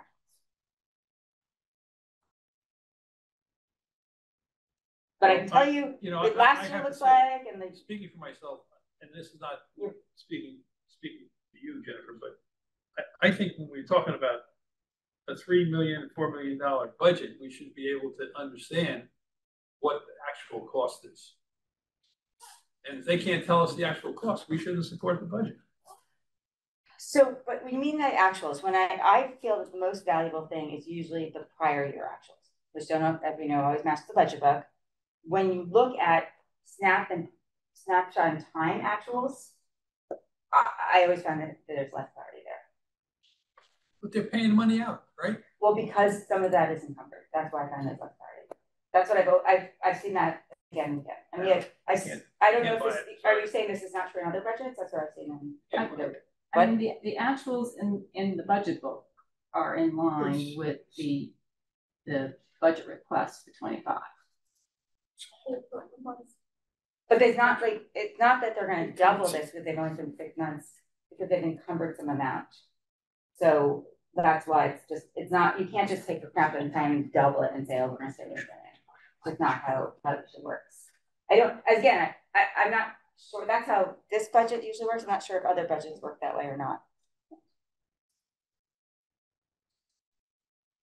Anything else, Charlie? No, thank you. But no one's happy about spending this much money. I get it. I really understand that. It's not a question of spending this much money. It's a question of knowing what we're spending. Okay. And if they can't tell us, we shouldn't support the budget. Well, they can tell. We have a contract, right? So the $3 million is a contractual amount, right? That's and again, the budget request is in line with the last 2 year actions. Right. John. Yeah, I'm all set. Trying. Peggy. Thank you, Madam Chair. And Jennifer, I'm still struggling with this whole thing where you talked about how Republic was losing money on us. But the contract is going up 8%. Right, that's what we were just talking about, yeah. So are they still losing money? I think they are still losing money on us, yeah. So what I understand, I mean, people who've been in this room for a lot longer can probably speak to it more, but JR Recycling was, whatever JR, had given us, was a new company at the time, when it first went out, had given us this really long contract, and it turned out they were losing money. And then they tried to renegotiate with us, and we said, wait, this is a contract. This is what you agreed to. So we didn't negotiate that. So we got a really great deal for years and years. Then Republic came and they had an incentive. They needed to buy us basically to make the deal that they were trying to buy all the clients, and that they bought them all was a better deal. So they were willing to lose money. But we had to negotiate a contract where it goes up to try to capture some of that, right? So that we're not, so each year they don't lose more and more money, right? They're trying to catch up, right? But they are still losing money on us. Yeah. Even with 8%. That means we're saving money. I think next year, when we look back at this discussion, we'll be saying, don't we wish that was only an 8% increase? Yeah, I mean, we're gonna see the real true cost, even though it's going to be cheaper than if we had a contract doing the same kind of garbage collection we do right now, right? I mean, the toters will help save some money, but we're gonna see the true cost of picking up garbage in Arlington. Okay, thank you. Josh, and then Toss. Thank you. I just have a question about sort of the town management. When they're negotiating a contract like this scale, was that Mike who's negotiating it, or are there other players besides the public? How does that work? So I understand, so Mike doesn't do any salary negotiations, but I think he's very much involved in these kinds of negotiations. I assume the town manager as well. I mean, it seems like that might be a different skill than. Yeah, he and Charlotte agreed to, they actually made the decision to go out to bid, but evaluating the bids, I don't know. I can ask. Well, I think the fact that we had such a great contract for so long is a testament to his ability, right, to negotiate at least those rounds. The wait and see for next year. I'll toss Steve and now Jones. Okay, our contract with Republic is for solid waste collection. Is that correct? Our contract is solid waste collection. So I assume that that's at the tipping fees as well. You're saying no. I don't know. The tipping fees. Right. Yeah, the Republic collects the stuff. Republic collects the stuff, yes. But it goes up to North Andover and or Rockville, that's a separate deal. We don't pay Republic to dispose of it. We don't pay Republic to dispose it. Yeah, so okay. I don't know if that's by contract or not. Okay, or so the Republic contract is going up at 4.33%, right, not 8%. Right. So the fees. Okay, thank you for the clarity. Sure. So the fees for tipping, you're saying, are whatever the facility can charge us. Does that make sense? Yeah. Yeah. I but also I don't know if that's a contractual. I don't know about that. I can find that out. Or it changes each month, or it's like a yearly thing. I don't know. But, yeah. So Republic is just a 4.3. The disposal is less than that, actually less. And like I said, my guess is he's putting as much money in here as possible because the next year we're going to need it. Al Jones. Since Andy had to leave, I'll channel everybody else. Is there any discussion of pay as you throw in the future? Yeah. So that's a good question.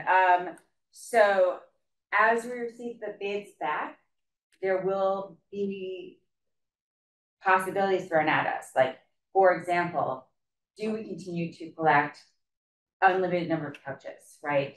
And large objects, or will there be some sort of restriction per household with the extra money attached? And as they start seeing those proposals, that will be a decision they'll make.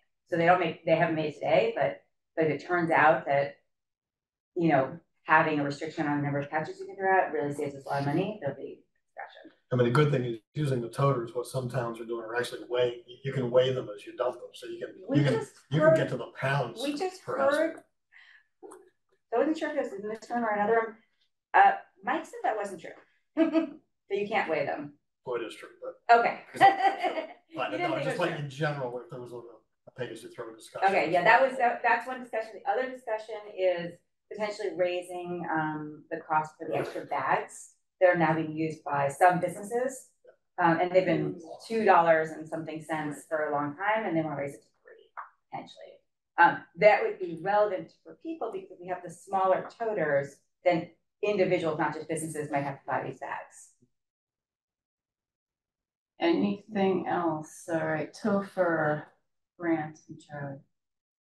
Okay, so just you mentioned this, something you just mentioned, so the toters, if they're smaller, they're still maybe more limited. It's what, 3 barrels these days per week per household?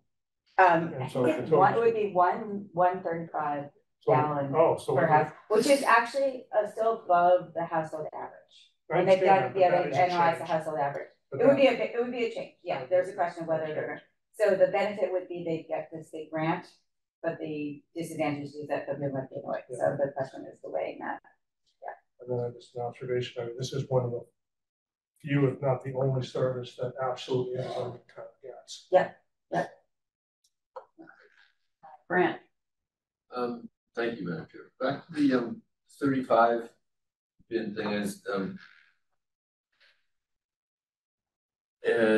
what happens if there's more than, I understand the average, but the average is the mean. Yeah. So what happens when people have, double the garbage or something like that? They have a big party or things. Yeah, so individuals would then have to buy bags and they would sell them in like Wanamaker Hardware or something would sell these bags that you would then be able to buy.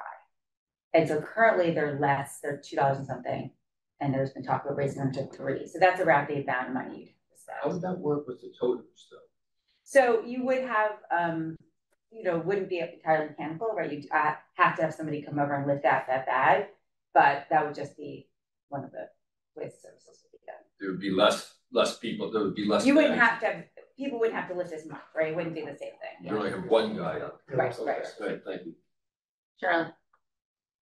I'd just like to comment that in 2022, our Republic Services Inc. had an annual revenue of $13.5 billion and a profit of about almost 1.5 billion.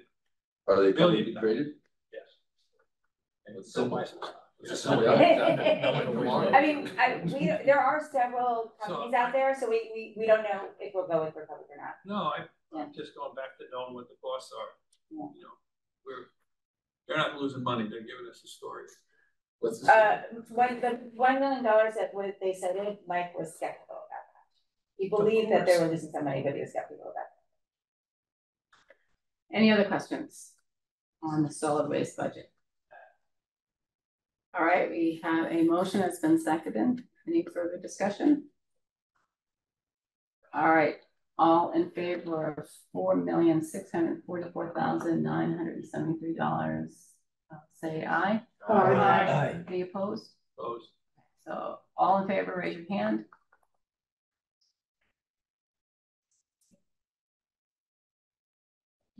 $15, 4. Shouldn't there be, 15 because Annie left. Annie's not here, Opposed? 1 and no abstentions.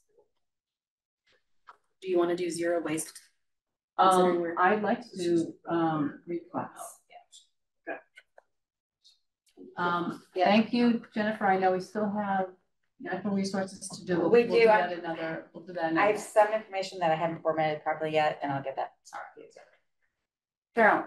Okay, so first, before we do reclass, we're going to do, although you can pull it up, we're going to do the HR budget, which is on page 32 and 33.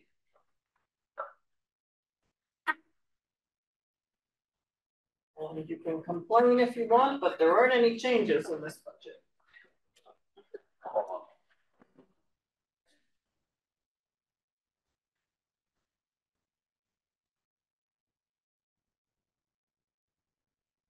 So if we go down to the salaries, yes, there are significant increases there. However, there are lots of steps and lots of longevity, and we don't have a whole lot of influence on that except in the Director of Human Resources, because those changes are done by the town manager, not by a set amount.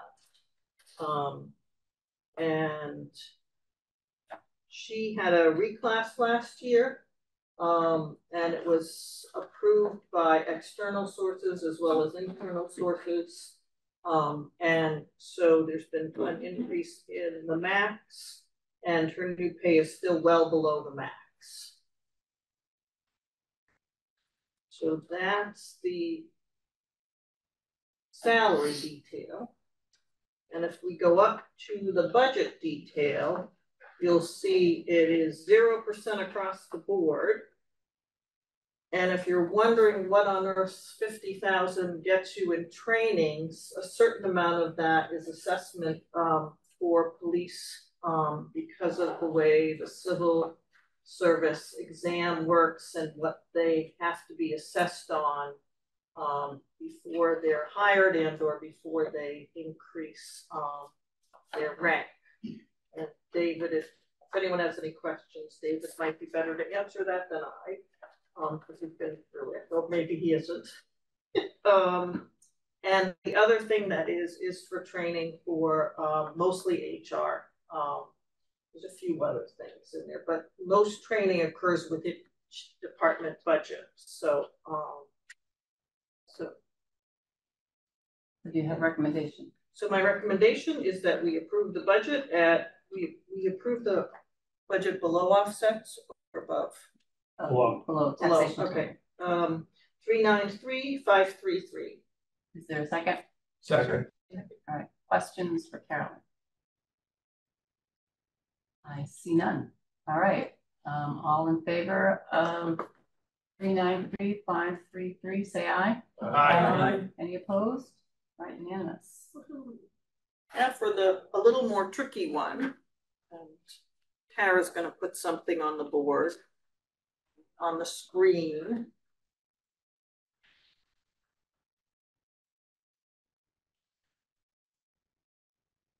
Do you want to start with this, or do you want to? No, leave Excel sheet. We're not going to use that at all. Just get rid of the formulas and the other stuff so it fills up more of the box. I'm sorry, that's not SharePoint. No, it probably isn't yet. I emailed it out right before. Oh, okay. So you have it in email. It's in SharePoint now. Okay. In the email that went out like as the meeting was starting. There we go. Pretty good. Okay, so the way reclassification works is people either approach their manager or their manager approaches HR and says, you know, this person, their title doesn't match what they actually do, and there's two different ways they can come in. One is, hey, I noticed that these males are doing the same work and they're making more than me as a female. So that's an equity issue. The other issue is, hey, these males and females in other departments or even in my department are doing this work and they have a higher title than me. And so can we increase my title? And then HR and the manager and potentially others take a look at that and make a decision. This past year, there were 8 requests for this coming budget. 2 of them were denied by HR. Those 2 both went for an appeal. One of them went for an internal appeal, and oh, sorry, let me hold on. I'm sorry. Both of them, both of them went for appeals, and let's see, how did this, and they were both denied? Is that, yeah. Sorry, and they were both denied, sorry. 2 of the people who applied, one of them was a subordinate of the HR director. She worked in her department, and the HR director didn't feel comfortable doing that process herself. And so she requested an external third party analyze it. And that person said yes, the request was valid. And so that was approved. The other person went externally because HR and the manager decided it was the best option. And so they chose an external process for that person. And that person was also approved. And so There were 4 that were approved by Karen and 2 that were approved by external parties and 2 were denied. Does that part make sense? We haven't even looked at the table yet. Okay, now we get to look at the crazy table. And what I tend to do with the table is at the top, and in this case at the bottom, it has to do with how I sort it. There are positions where we reclassified someone by adding a position and deleting a position. And so if you look at the top 2 in green and blue, you can see how the title changes. And in this case, they go from an OA4 to an ATP4. So it's a reclassification of the level of the job. And this is a union job, and that's the name of the union. The second one is the IT administrative assistant. We're now calling them an office manager because that's closer to what they're doing. And they're going from an OA7 to an ATP. Again, that's an increase in class. The first person, there's no change in salary. And usually if there's no change in salary, it's because the salary difference was absorbed within the budget. There was already space in the budget, or the person is filling a new job. And so they were able to put that in when they put the new job description in. If you look at the very bottom, you'll see another case, the last bottom 2, where it's the exact same thing. They're called after school. Their new title is Kid Care. They're moving from an MTP2 to an MTP5. And the reasons for that are because after school kid care is expanding. They have more work and more responsibility. And to some degree, it's also bringing them up to comparable salaries to comparable towns. Comparable towns are not necessarily Lexington, Waltham, and Cambridge, where they have lots of commercial and industrial tax base, but they are to comparable towns who are in the similar situation to us. If you look right above that in the middle, we've also added a new position, Kid Care Assistant Preschool Director. And that person is only an MTP2, and the reason that person is staying is the other 2 are running operations and curriculum, not simply the daycare itself. Any questions so far? Go ahead. Does that line H, program supervisor, then track over to the right to that kid care assistant preschool, even though that one's in pink? Right. Yeah. Or Terrace Island.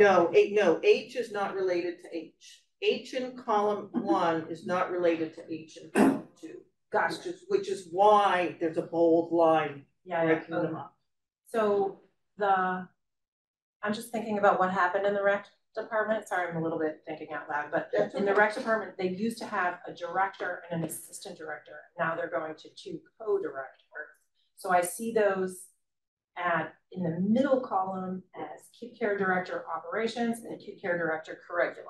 Correct. Is that correct? Yep. And then the person above that, Kid Care Assistant Preschool Director, where did that used to be on the left side? It didn't. So this is one of the things that happens. Sometimes it goes all the way across. Yeah. Sometimes it's only in one column. And in the case of the Kid Care Assistant Preschool, it's only in one column, and they only added, that's a new added position. Perfect. That makes sense. Thank you very much. No problem. Okay. If you go to the next 2, and in this case, we're going to be looking at the pink budget coordinator and the purple project manager. And if you look across, the adding the budget coordinator is by replacing the budget director. And the reason for that in this case was we weren't able to fill the position at a budget director level because the salary was too low.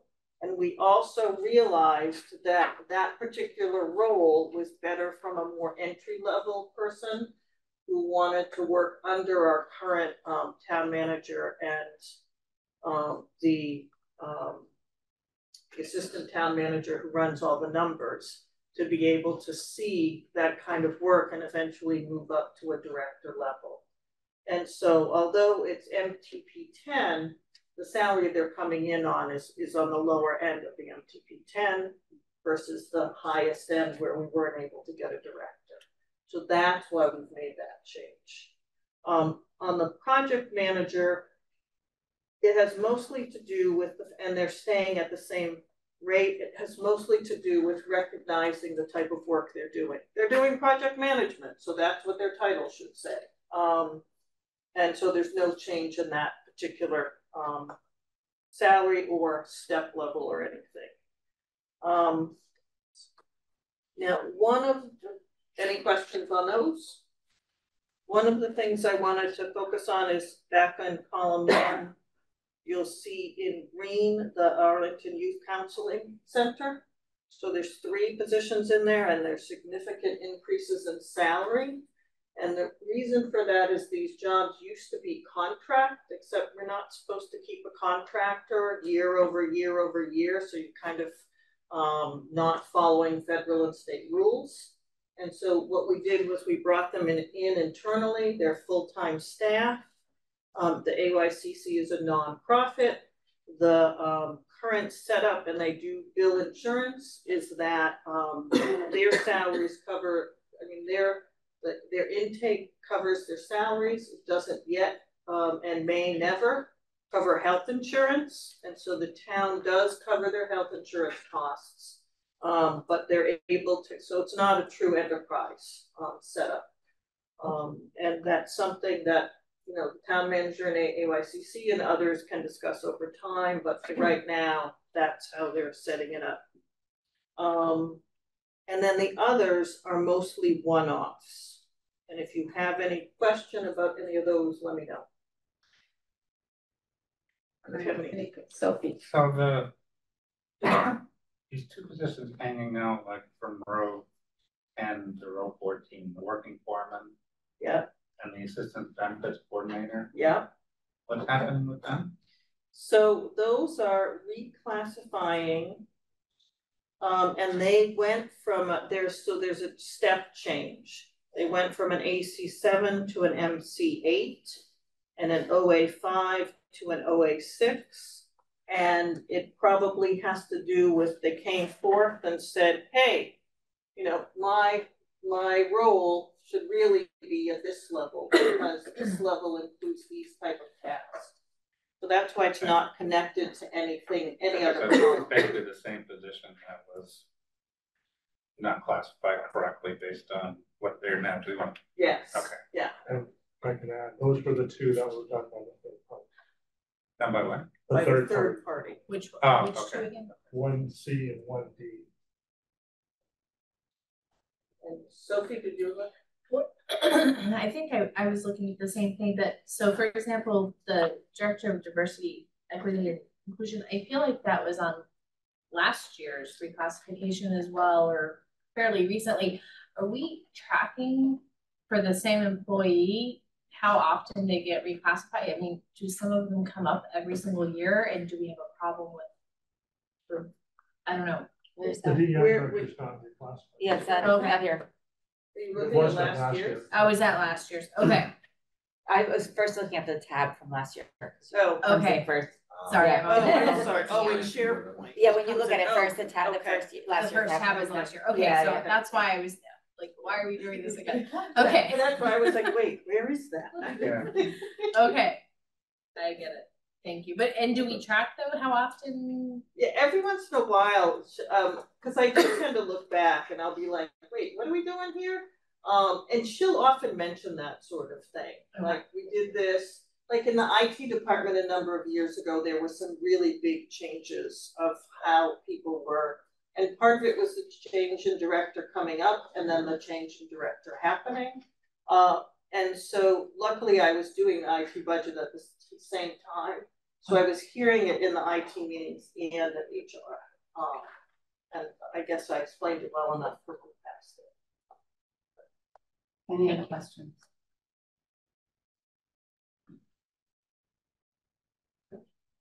The dollar figure.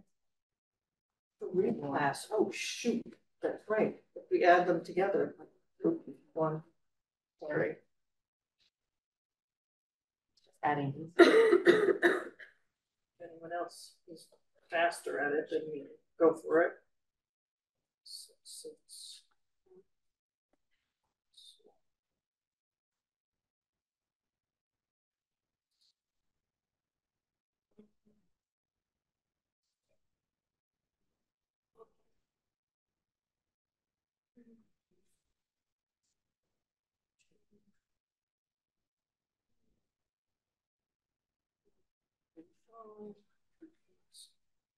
Okay, at the moment I'm getting 11,886. I got. That's what you got? Okay, great. So let's call it 11,886. All right. Any other questions? This one. Michael, go ahead. Purple, project manager, SEIU 11 to superintendent of building maintenance, SEIU 11. So it's the other way around. So we're deleting superintendent and we're now adding project manager. And again, that's because that's the type of work that person is actually doing. And so it makes sense to call them a project manager. Does that make sense? Yeah. Anything else? Thank you. Grant.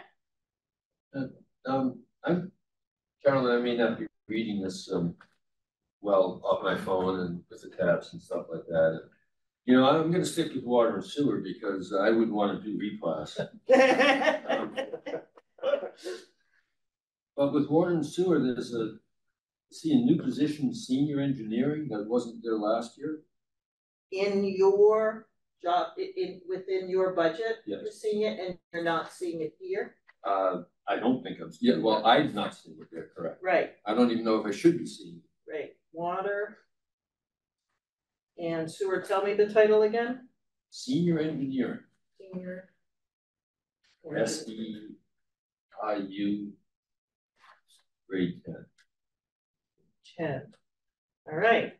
I will ask HR and I'll send an email to both of them. It's Mike who I should be sending it to from your budget. No, who's submitting? Yeah, Mike's Mike. Okay.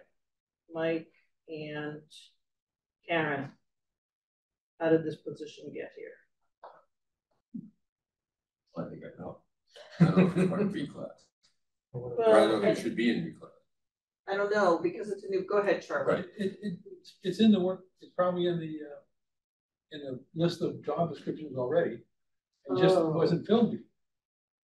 No, it wasn't vacant. I mean, it's new. It wasn't vacant last year. No, but it could be in the table of job descriptions. And just not even. And then even though he hadn't hired it, he puts it in the department and hires it.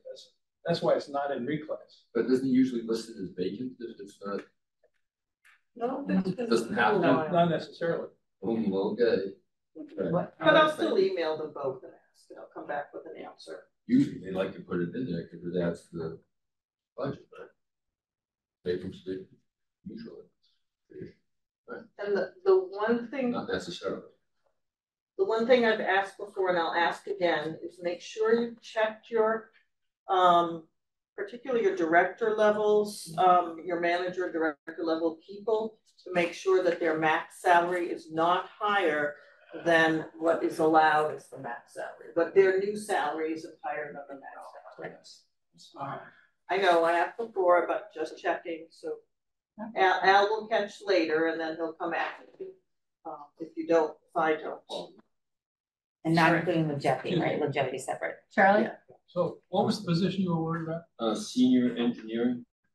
In water, within water and sewer. It's SEIU 10. Yeah, there's a senior civil engineer position, SEIU 10, in the classification plan. Okay. Right. I didn't know. I didn't know whether it was in should show up on the class or no, it's in plan. Not sure how the mechanism works. Okay. Anything else? Carolyn, these are all, as we end up getting, two rationales for reclassification. One is an equity issue so none of these are equity issues. They could have been. They could have. They could have been. So we can't tell by seeing it. Not necessarily. Okay. There's also one other, and that is a new position, right? Right. A brand new position. Yeah. Thank you.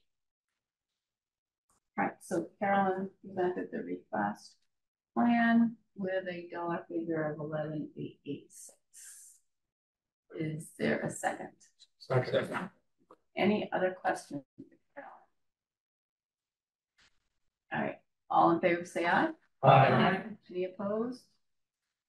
Unanimous. Thank you, Carolyn. I'll toss to you.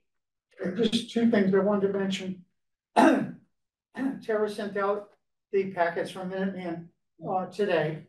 I think two things would be very pleasing. One, for the first time in Forever.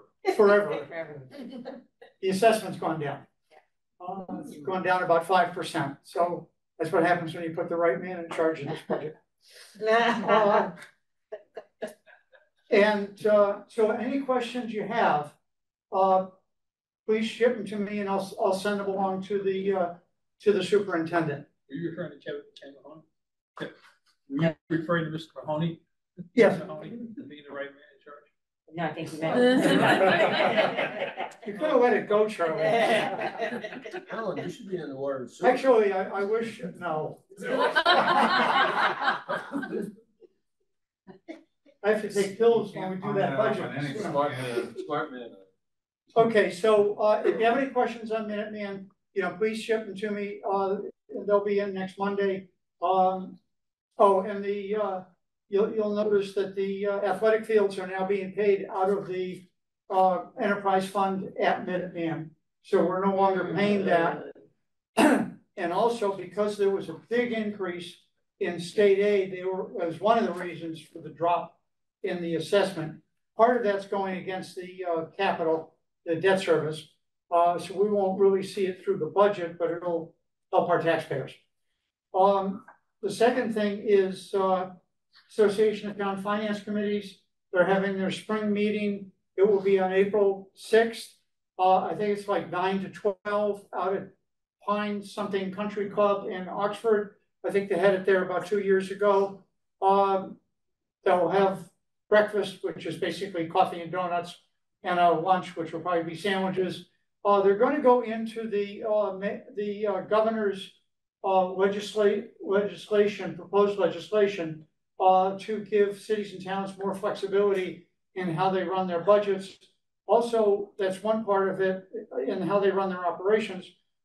There's another part which actually gives local option taxing ability to cities and towns to do. I don't know if, considering that we just passed a 4% increase in millionaires tax, I don't think the legislature is going to go for that, but it'll be there. So there'll be a speaker from Department of Revenue talking about all these changes, and there'll be somebody from the Mass Municipal Association talking about the economy and what's happening with the budget and local aid and things like that. So urge you to come. We could carpool out. Good way to spend a boring Saturday morning. That's also election day. Election day. That's kind of election day. So if you're interested, let Tara know. Shirley, I want to see if we can do another budget too today. Charlie? Thank you, Madam Chair. Very quickly, I think the fact that we have this field lighting being paid out of the enterprise fund is actually due to the late Charlie Lyons, who brought this subject up with Mr. Mahoney, who's the acting superintendent, but was the finance director. Good job. All right. So let's do zero waste. Okay.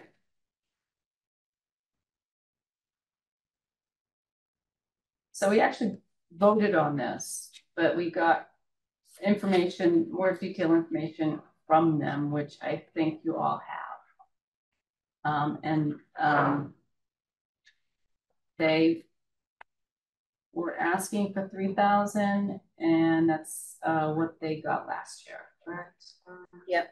So, does anyone want to reconsider our February 12th vote that approved their $3,000 request? All right, so that's done.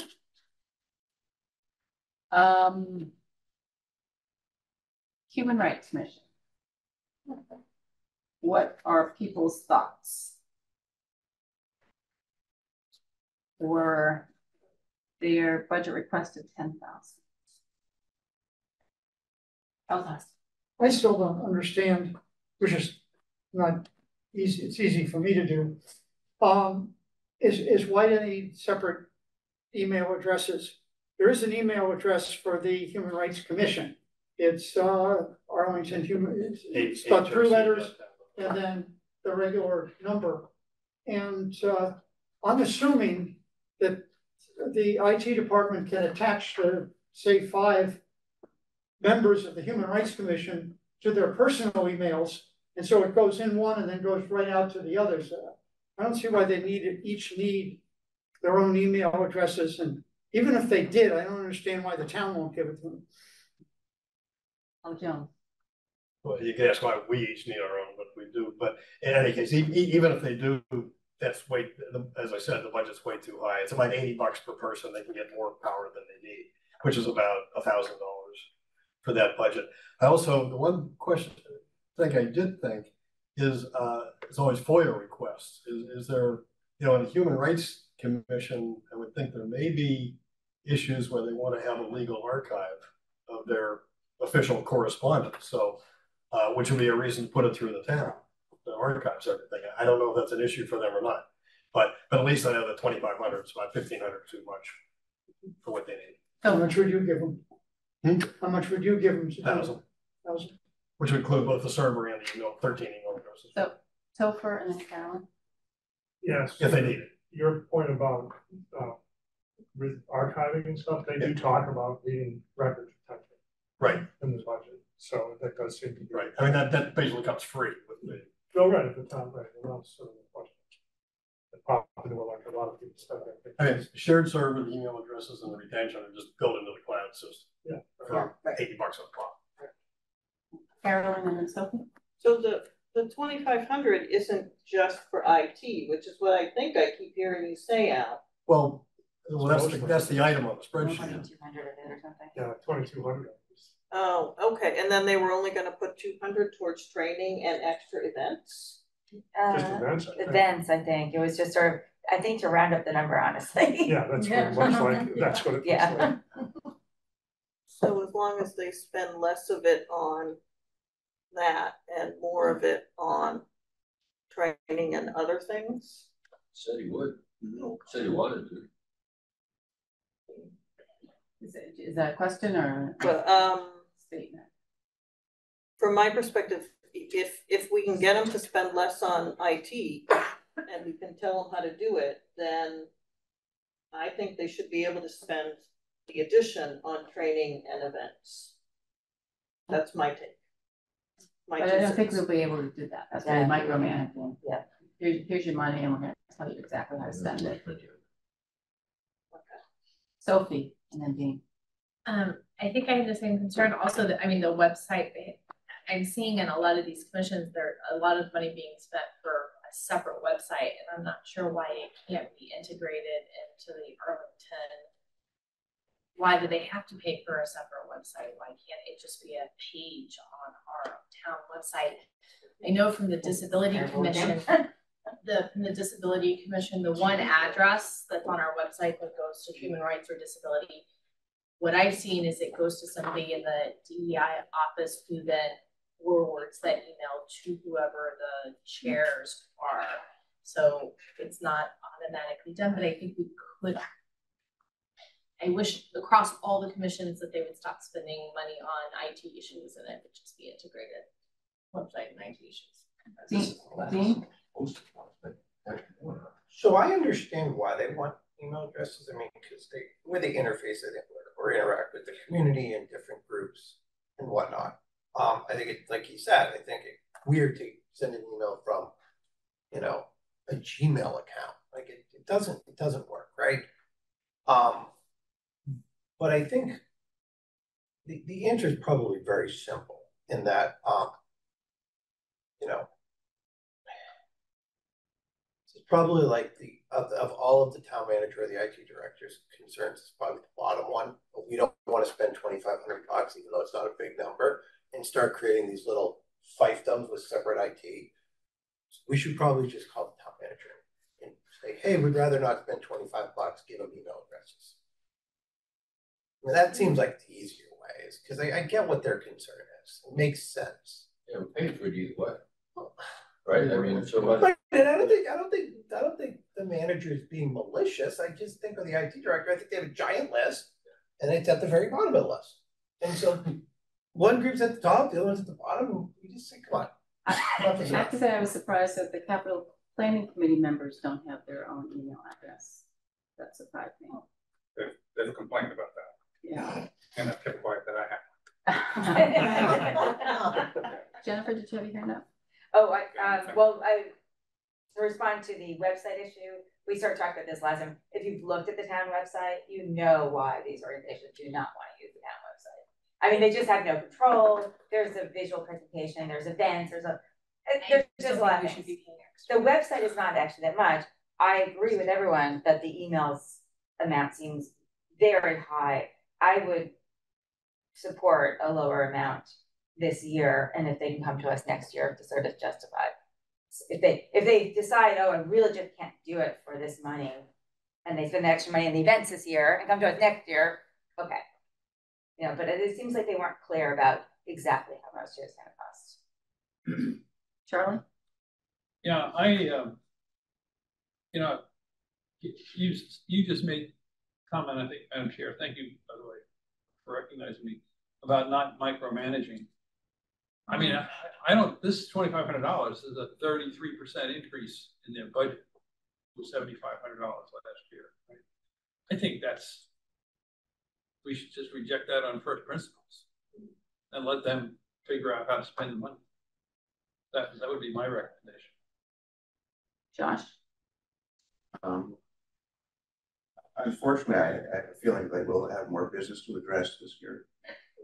And so I think I would be supportive of cutting the IT costs, but as Carolyn said, maybe spending it in other ways. Doesn't seem like they're going to be wasteful. Grant and Carolyn? Thank you for the here. He said plainly, he'd like to spend the money on events instead of IT. That's what I heard. So, and again, we don't do that. We don't micromanage anybody else on $43 million budgets. So it would be nice if he could tell some of the events, but it's still, he said, he admitted, I'd rather spend the money somewhere else. So I'm fine with giving him the money. Carolyn? Can we tell him to come back? He's gotta come up with a accurate number there. He's got to go out and figure out what it's really going to cost him. Come up with something that makes sense to the rest of us, and then show us where he's going to put the other money. How much is the training going to cost? What would be then used on events? We could, and then are we going to hold him to that, the committee to that you will only spend X amount on that event, you know, that X amount on training, that X amount here or there? Well, we do that. Every year we look back at, I would hope, we're looking back at what people have done. Did they do what they said they were going to do? And if they didn't, then we go from there. But from my take, Human Rights Commission has, for the most part, done what we've asked them to do, done what they've said they were going to do. And now they're saying we'd like to do these extra things. We'd like to add training, and we'd like to beef up our email and website and IT infrastructure. And so I would move that we tell him he has to come back with more details about his budget. We did this with art for a while, the Arts Commission for a while. I mean, this is not new to us, and it's not necessarily micromanaging. It's simply telling them to show us really what they're doing, because right now what we're saying is they're not showing us what they're really gonna do. Or they're gonna waste a heck of a lot of money. Rebecca? I just wanted to respond, thank you. I just wanted to respond to what Carolyn was saying. I think he intends this to be a very detailed budget. It's just that maybe we find that last item a little bit implausible about how expensive those email addresses are gonna be. And I have no point of reference for how much, but those, I mean, that looks like a pretty detailed budget to me compared with everybody else. The art people, Carolyn, they Right. have no question. It's just the issue of if the 2,500, if you don't really believe it's gonna take them 2,500 to do these emails. Right. And you say, well, what are you gonna do with the leftover money? Okay, but I mean, he got the 2246.40 from somewhere. Okay. Like, and that's for training. I didn't look at. Oh, no, that's for the email address. Oh, that's. But it says $317.20 for incidentals. It looks detailed, but. Right, it's precise, but maybe not accurate, right? But so, I don't know, I guess I wouldn't say that what we need is more detail. If you're telling us that this number for 2246 is too high, that's a separate issue, but this looks decent. That's all. Right. Dean, then El Tosti, then El Jones. I move the $2,500 increase as recommended for a total of $10,000. Second. El Tosti. I was gonna make a motion for 9,000, but one at a time. So Dean's made a motion for 10,000, it's been seconded. El Jones? Well, to me, I mean, first of all, since I work with small businesses, I hate to see anybody get ripped off. But it's almost more, it's unclear to me what the policy issues are. I want to hear more about FOIA. I want to hear more about I want to hear that they understand their IT thing to make sure that they're doing something effective. And it's just because I'm an IT. $1,000, who cares? But I worry more about they don't really understand what they need. And it just sounds to me like they get sold something that they don't really need, and that worries me. So if they come back, I'd like to hear a more detailed, bring your homework. Tell me what you really need. So Charlie. I move that we table this budget. Oh, we have one motion on the floor, and now we have another? Yes. Okay. Do we have a second for tabling? Second. All right. So we have a motion to table and then a motion to approve the $10,000 request. El Tosti, are you going to make a motion to approve 9,000? No, I'll withdraw. I'll go. We had 2 votes now. All right. So we'll take Charlie's vote first. If it's tabled, then it's tabled. And if Charlie's vote fails, then we'll move to Dean's motion to approve the 10,000. And Charlie, what you are tabling it for what reason? Tabling until they come back with an explanation of their budget. Well, they gave us an explanation, but another one. And how much? What else? What are you going to explicitly request for them? What are we going to ask them for? I have a specific IP. Yeah, I think that I want an explanation of why it's going to go up to $2,500 by $2,500, and I don't think they've given us a good explanation. All right, Topher, then Carolyn, and they'll take a vote. Yeah, I was going to say that if we table this, we probably should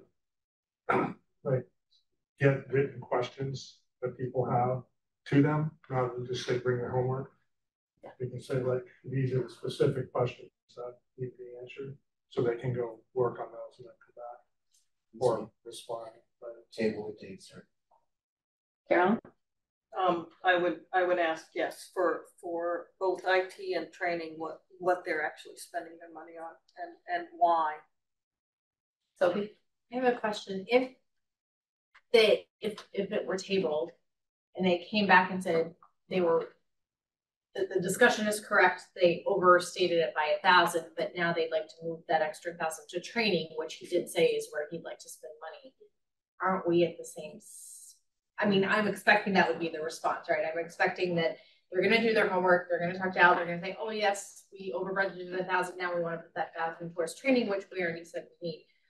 Aren't we at the same spot than if we approved it tonight for 10,000? And we can approve it for 10,000, still have that discussion and lower the, just, is that what would happen?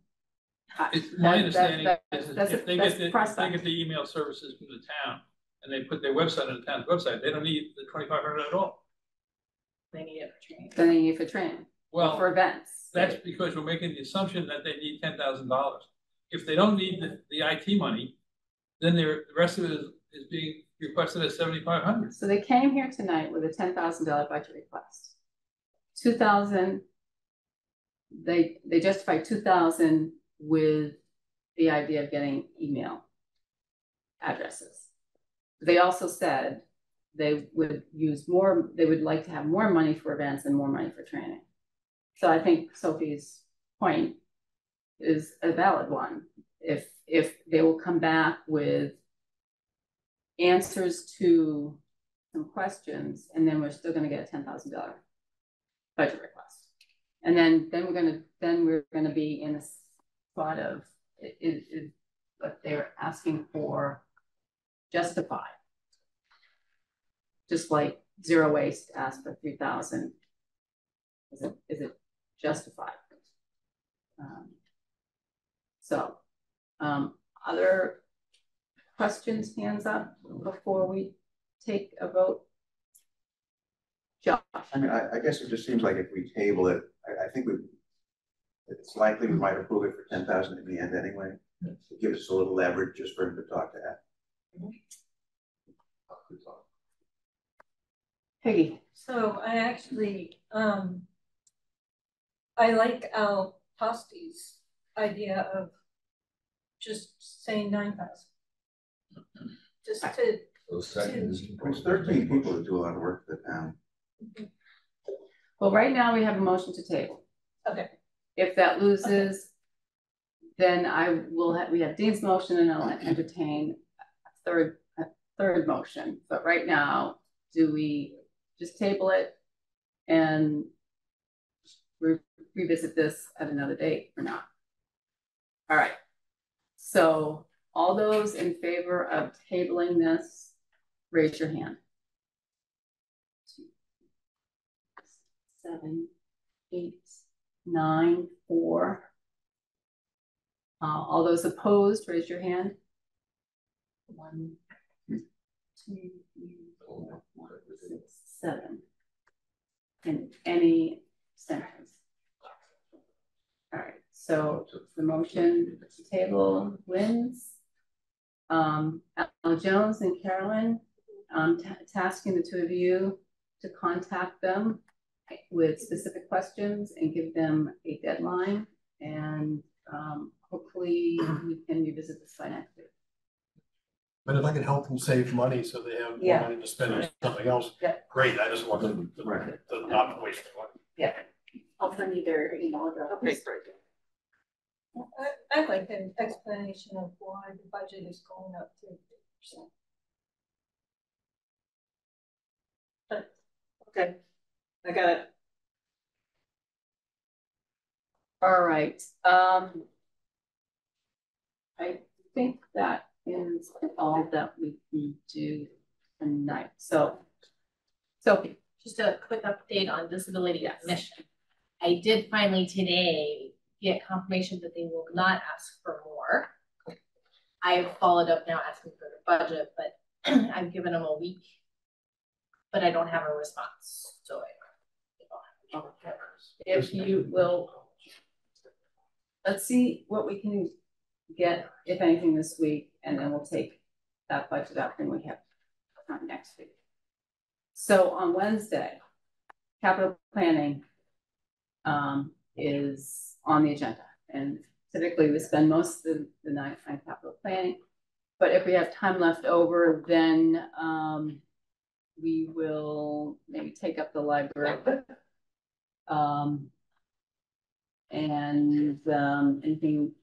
anything else that we might have? If anybody has any questions on the capital plan before Wednesday. All right, does anyone have anything else for us tonight? All right, is there a motion to adjourn? So move. All right, all in favor, say aye. Aye. Adjourn, thank you.